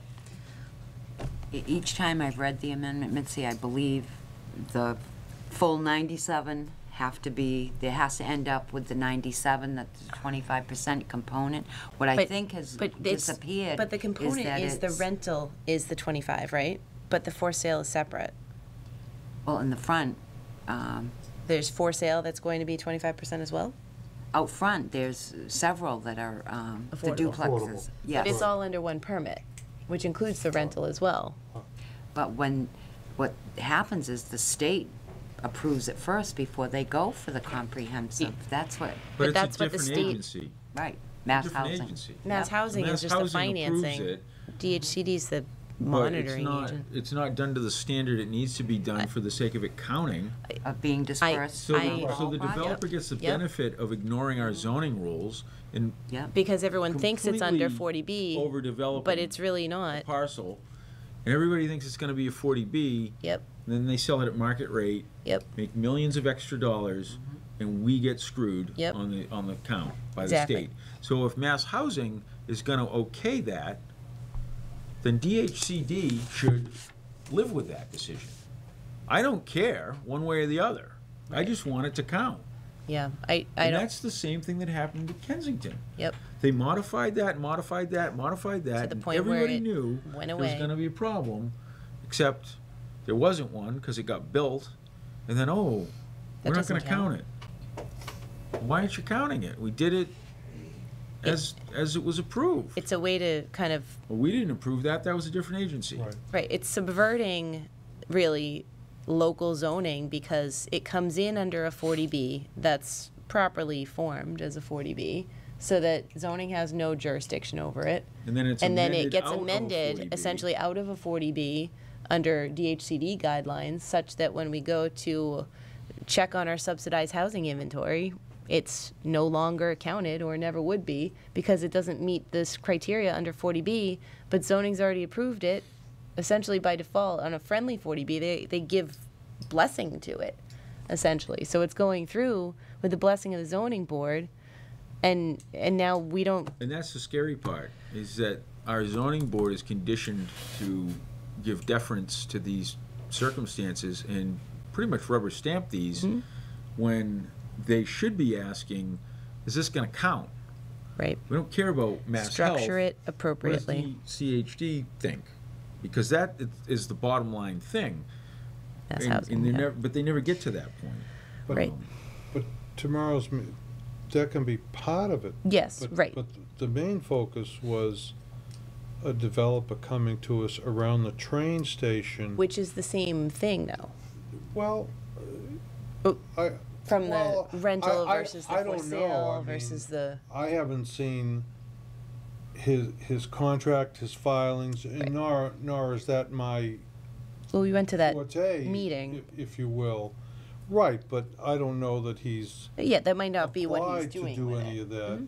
Our focus was, I thought, to say, can we do a 40R Overlay district, yep. And are we going to get compensated for it if I- it's properly done? I think that's all of it. I think it's talking about the 40R district, it's talking about a potential project there, it's talking about the concerns we have over the MBTA station too, and moving, and if that still will count for our 40R district Right. that we're moving forward to town meeting on. I think it's addressing the issues then that we have with the other 40B projects that are in existence and modifications and amendments to the comprehensive permit that takes it out of 40B statute.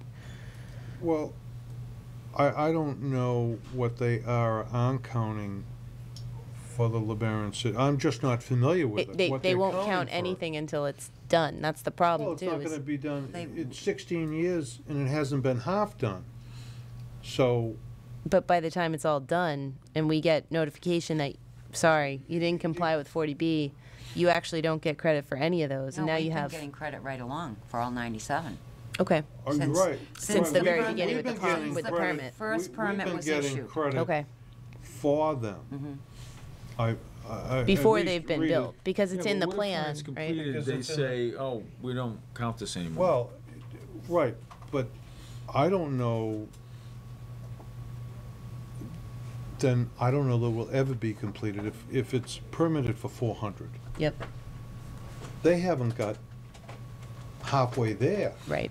yet No, that might in be- 16 years. Yeah, might maybe be that's the the answer. question. That Yeah. might be the So- answer. so And that's I don't fine if that's know, the answer. But- But we see- are getting them counted.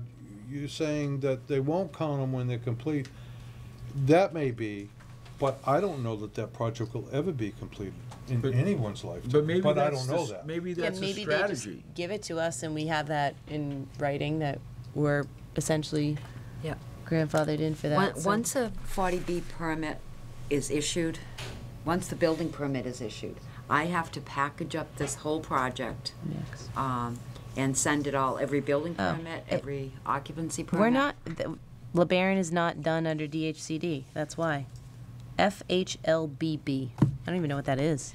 But this latest report does not include the 14, from Bob's Palucci's latest project, Water Street. Federal housing, something. Well, I just want to make sure we get a But fact DHCD straight as does to what we're the trying to inventory. accomplish at the meeting. I thought we were only addressing the 40R overlay district for the CanPro property, Jonathan White's property, and the potential of the hospital.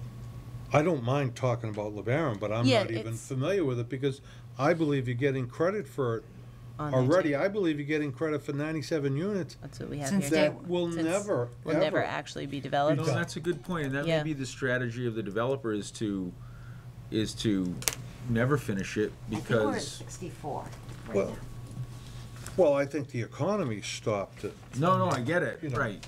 But I mean, if that's the case, then there's no harm, no foul. Right. Right. I The believe fear you is that they get done and then it doesn't count because they've changed the permitting so much that it doesn't comply with 40B anymore.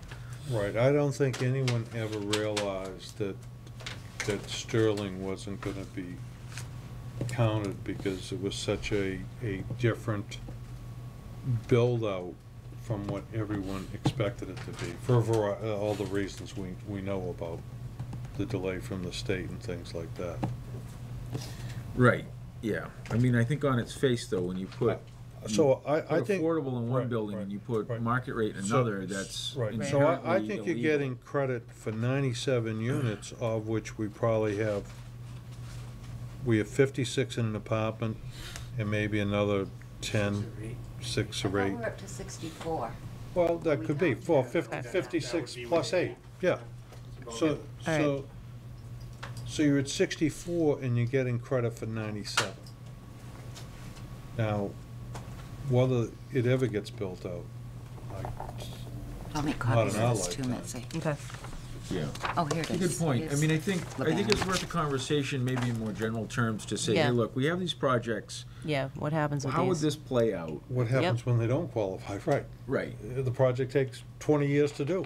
And they might not have an answer for that, because, you know, But I don't think they can, I don't think the 97 becomes 0. I think it's already at 31 60 affordable. something. In my numbers, I thought 31 were already, out of all of these, that there's 31. Kensington Court count ever? From day Kensington- one, yeah? Kensington, yes. It did, So then Was that- they shut it off after the other thing was done. because that was all affordable rental. It was when once the building permits were issued on Sterling Place, I sent it all in. That's how it happened. You have to, Right. No, I Yes. get it, but my point is that we No. did get it initially, and then when they said, no, you didn't follow the rules, they took it away. I never got it for the one, when I submitted my building permits to add it to the inventory every year. Yep, It didn't get added. Yeah, I mean, what they, so it Kensington never Court. got added. Right, Kensington Court got added right away when I sent in the building permits. Right. Kensington got Right, added. but Sterling never did. but Right. Kensington, in Right. theory, But- you know, if there's 100 units there, only 25 of them needed to be affordable. Right. Right, but the whole 100, The whole They- 100 the counts. whole 100 counted. So if No, you, right, in rental, it's only 25% of it means the whole of the units count. So, but you only need to do 25% of it to make the project affordable. I think what they thought was happening was one project, instead of interspersing them among the two, which you're supposed to do technically, they put them all in one building and they said, well, we have 50% affordable, so the whole project should count, that's 200, but whatever happened with the project, it didn't pass muster because it wasn't dispersed throughout the entire project. Although they needed 50 in a 200 Right. unit development, been more but they put put them all in one building, Right, which but is you not already how. got So we credit ended for up the with 100. double from the original, Yeah, you because the ended up original getting project You would have gotten 200. were all If you had for 50, sale you'd have condo. gotten 200. That's how it started, no Because it was rentals supposed to at be a all. for sale. Yeah.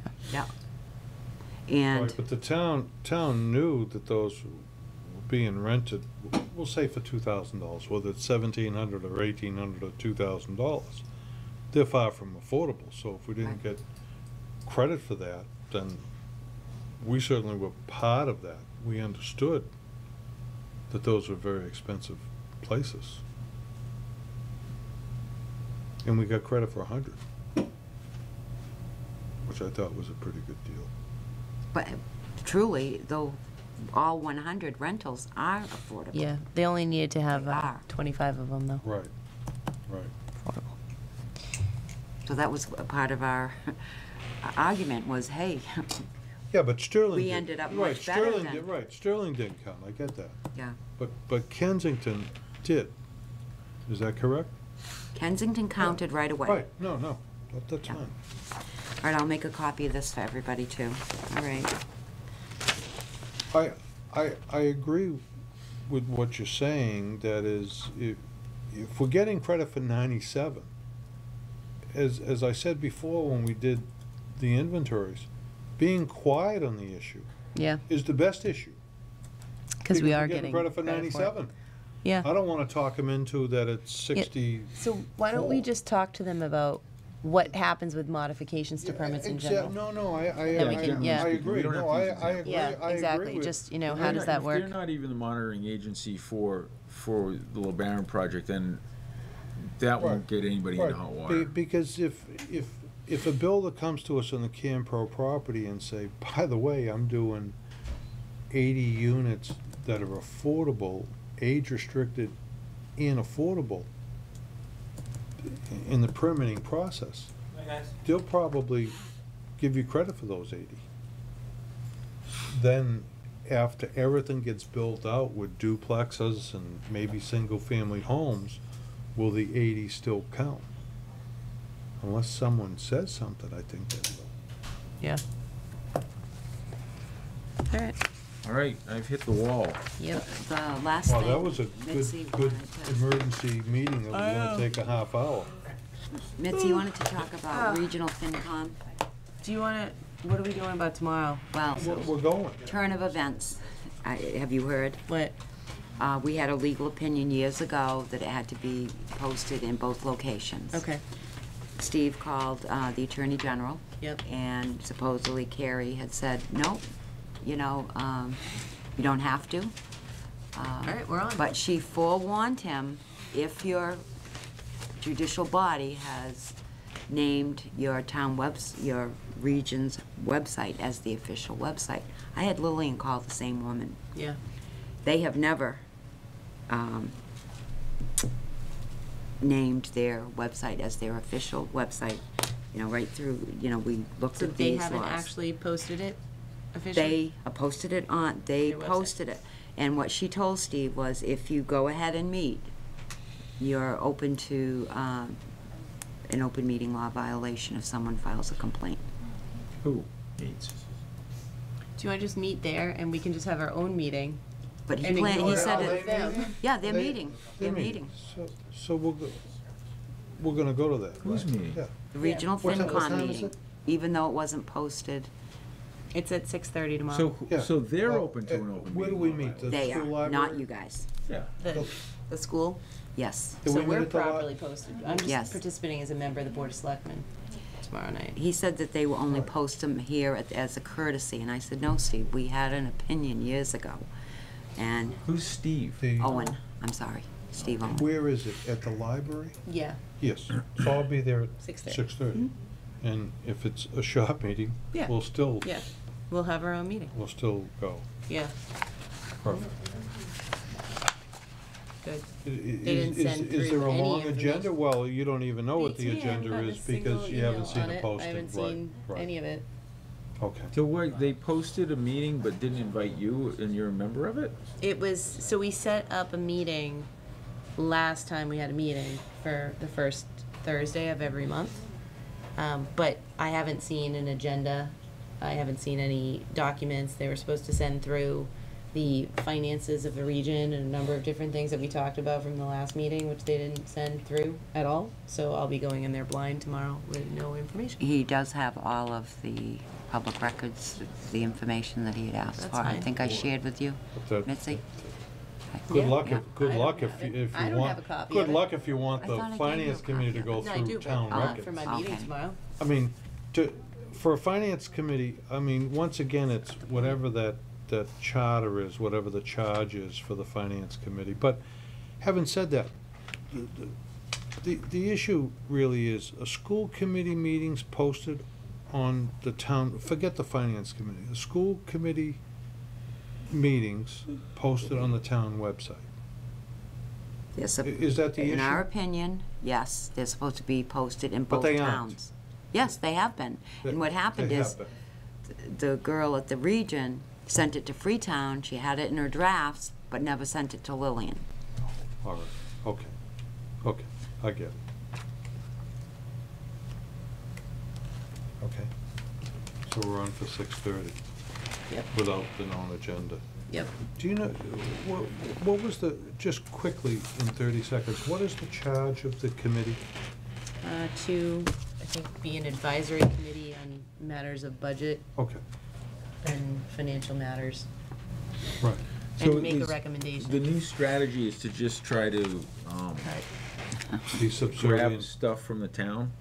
I don't know. Like, there's no inward direction, there's no inward focus by the school committee relative to their own budget? I wish I could tell you, but I haven't seen an agenda and/or anything else, And so. you don't go to the school committee meetings I did anymore, not go to the unless- last ones, unless there's something that's relevant Right. to us. Right. I'm hoping we'll get an update of which we have not received on contract negotiations with them, and That meeting got who is canceled, the right, Tracy? appointed Okay. representative or Contract. any of that. The answer to that question is, that was made clear at the last town meeting, I think, and that Well, no, I clearly know, but- continues. But there When- was, when but we there said were representations made by We're Rick. gonna and- come and- together with a plan. Right. Yes, and that No, this is but- a one-time thing, and that we just So- need to get through this year, and then we'll come together and meet on, Well, you know, What- familiar terms, or I mean, consistent terms to Right. So- solve the problem together.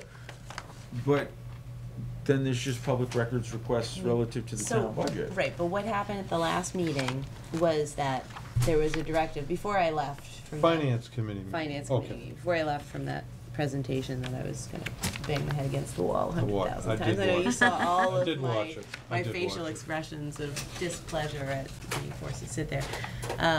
But what Steve had said was, let's all come back to the next meeting thinking of ways that we could, you know, help solve this problem and kind of close the gap between the resources of the towns and the needs of the school.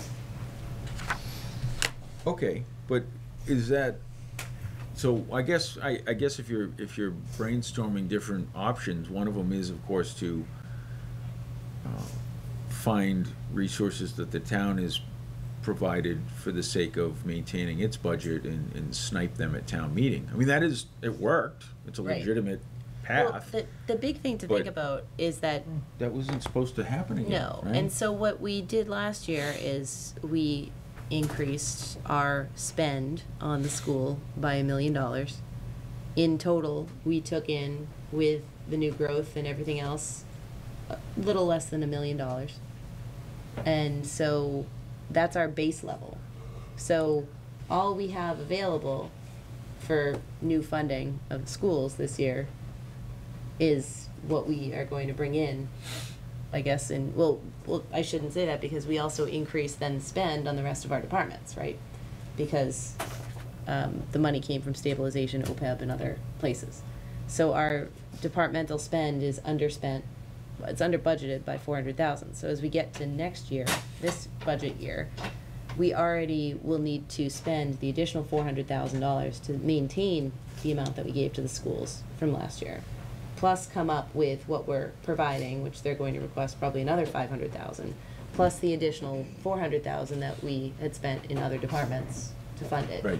So we need to somehow come up with another 1.4 million, and we've lost our stabilization, our OPEB funding, and our debt payments from last year too.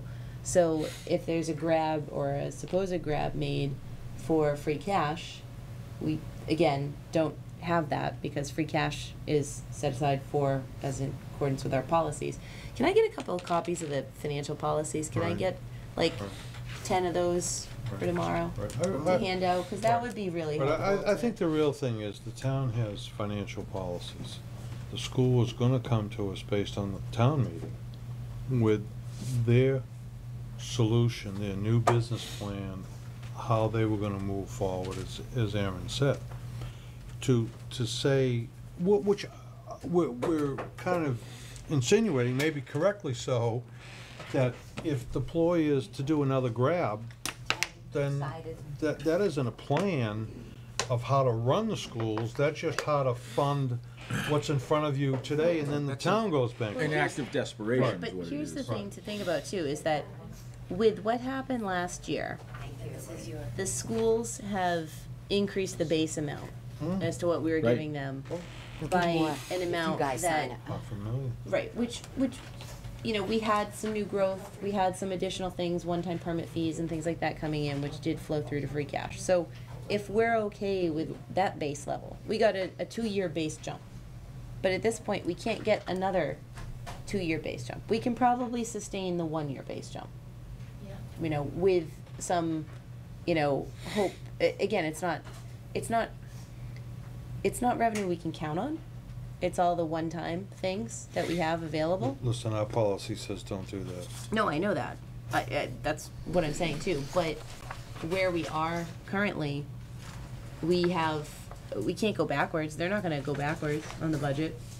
No. So we have to come up with the way Right, to fund the existing, and they're going to request more. That's the problem. Right. So, but Right, no, we that already is know the that. problem. Right, It's- we've it's- artificially it's a inflated compounded- oh, it's- totally. It's a compounded issue. And our stabilization is down, our OPEB is down, and our debt payments are down. And it's way more sophisticated than the average person puts the energy into understanding. Right. But they need to, because it's going to completely diminish or decimate, let me use Rick's word, town services. But then I'll say that he did say decimate. Well, he did say it. I We all know, heard him, I know. actually. It was videotaped. It was right here, yeah. And that's fine. I mean, from his perspective, that may be accurate with the school's budget, which is fine, and it may be true, but taking the money out of the town, you know, is not the solution. To fund an out-of-control budget. Because what is going to end up happening is, within another town meeting or two, we'll just have to start laying off emergency services people. Well, right. you know, we were not going to be able to keep Right. the police on the streets. I mean, it's going to turn into that. Right. It keeps going. Because if it's growing at the rate you're describing, Right, well, it's that plus everything else that we need to do as a town, Okay. which includes a lot of things that, the problem is when our budget includes a lot of non-personnel, because we have infrastructure we need to maintain, we have a lot of buildings Right. and things like that we need to maintain. roads and all that Right, stuff. which is all under our jurisdiction.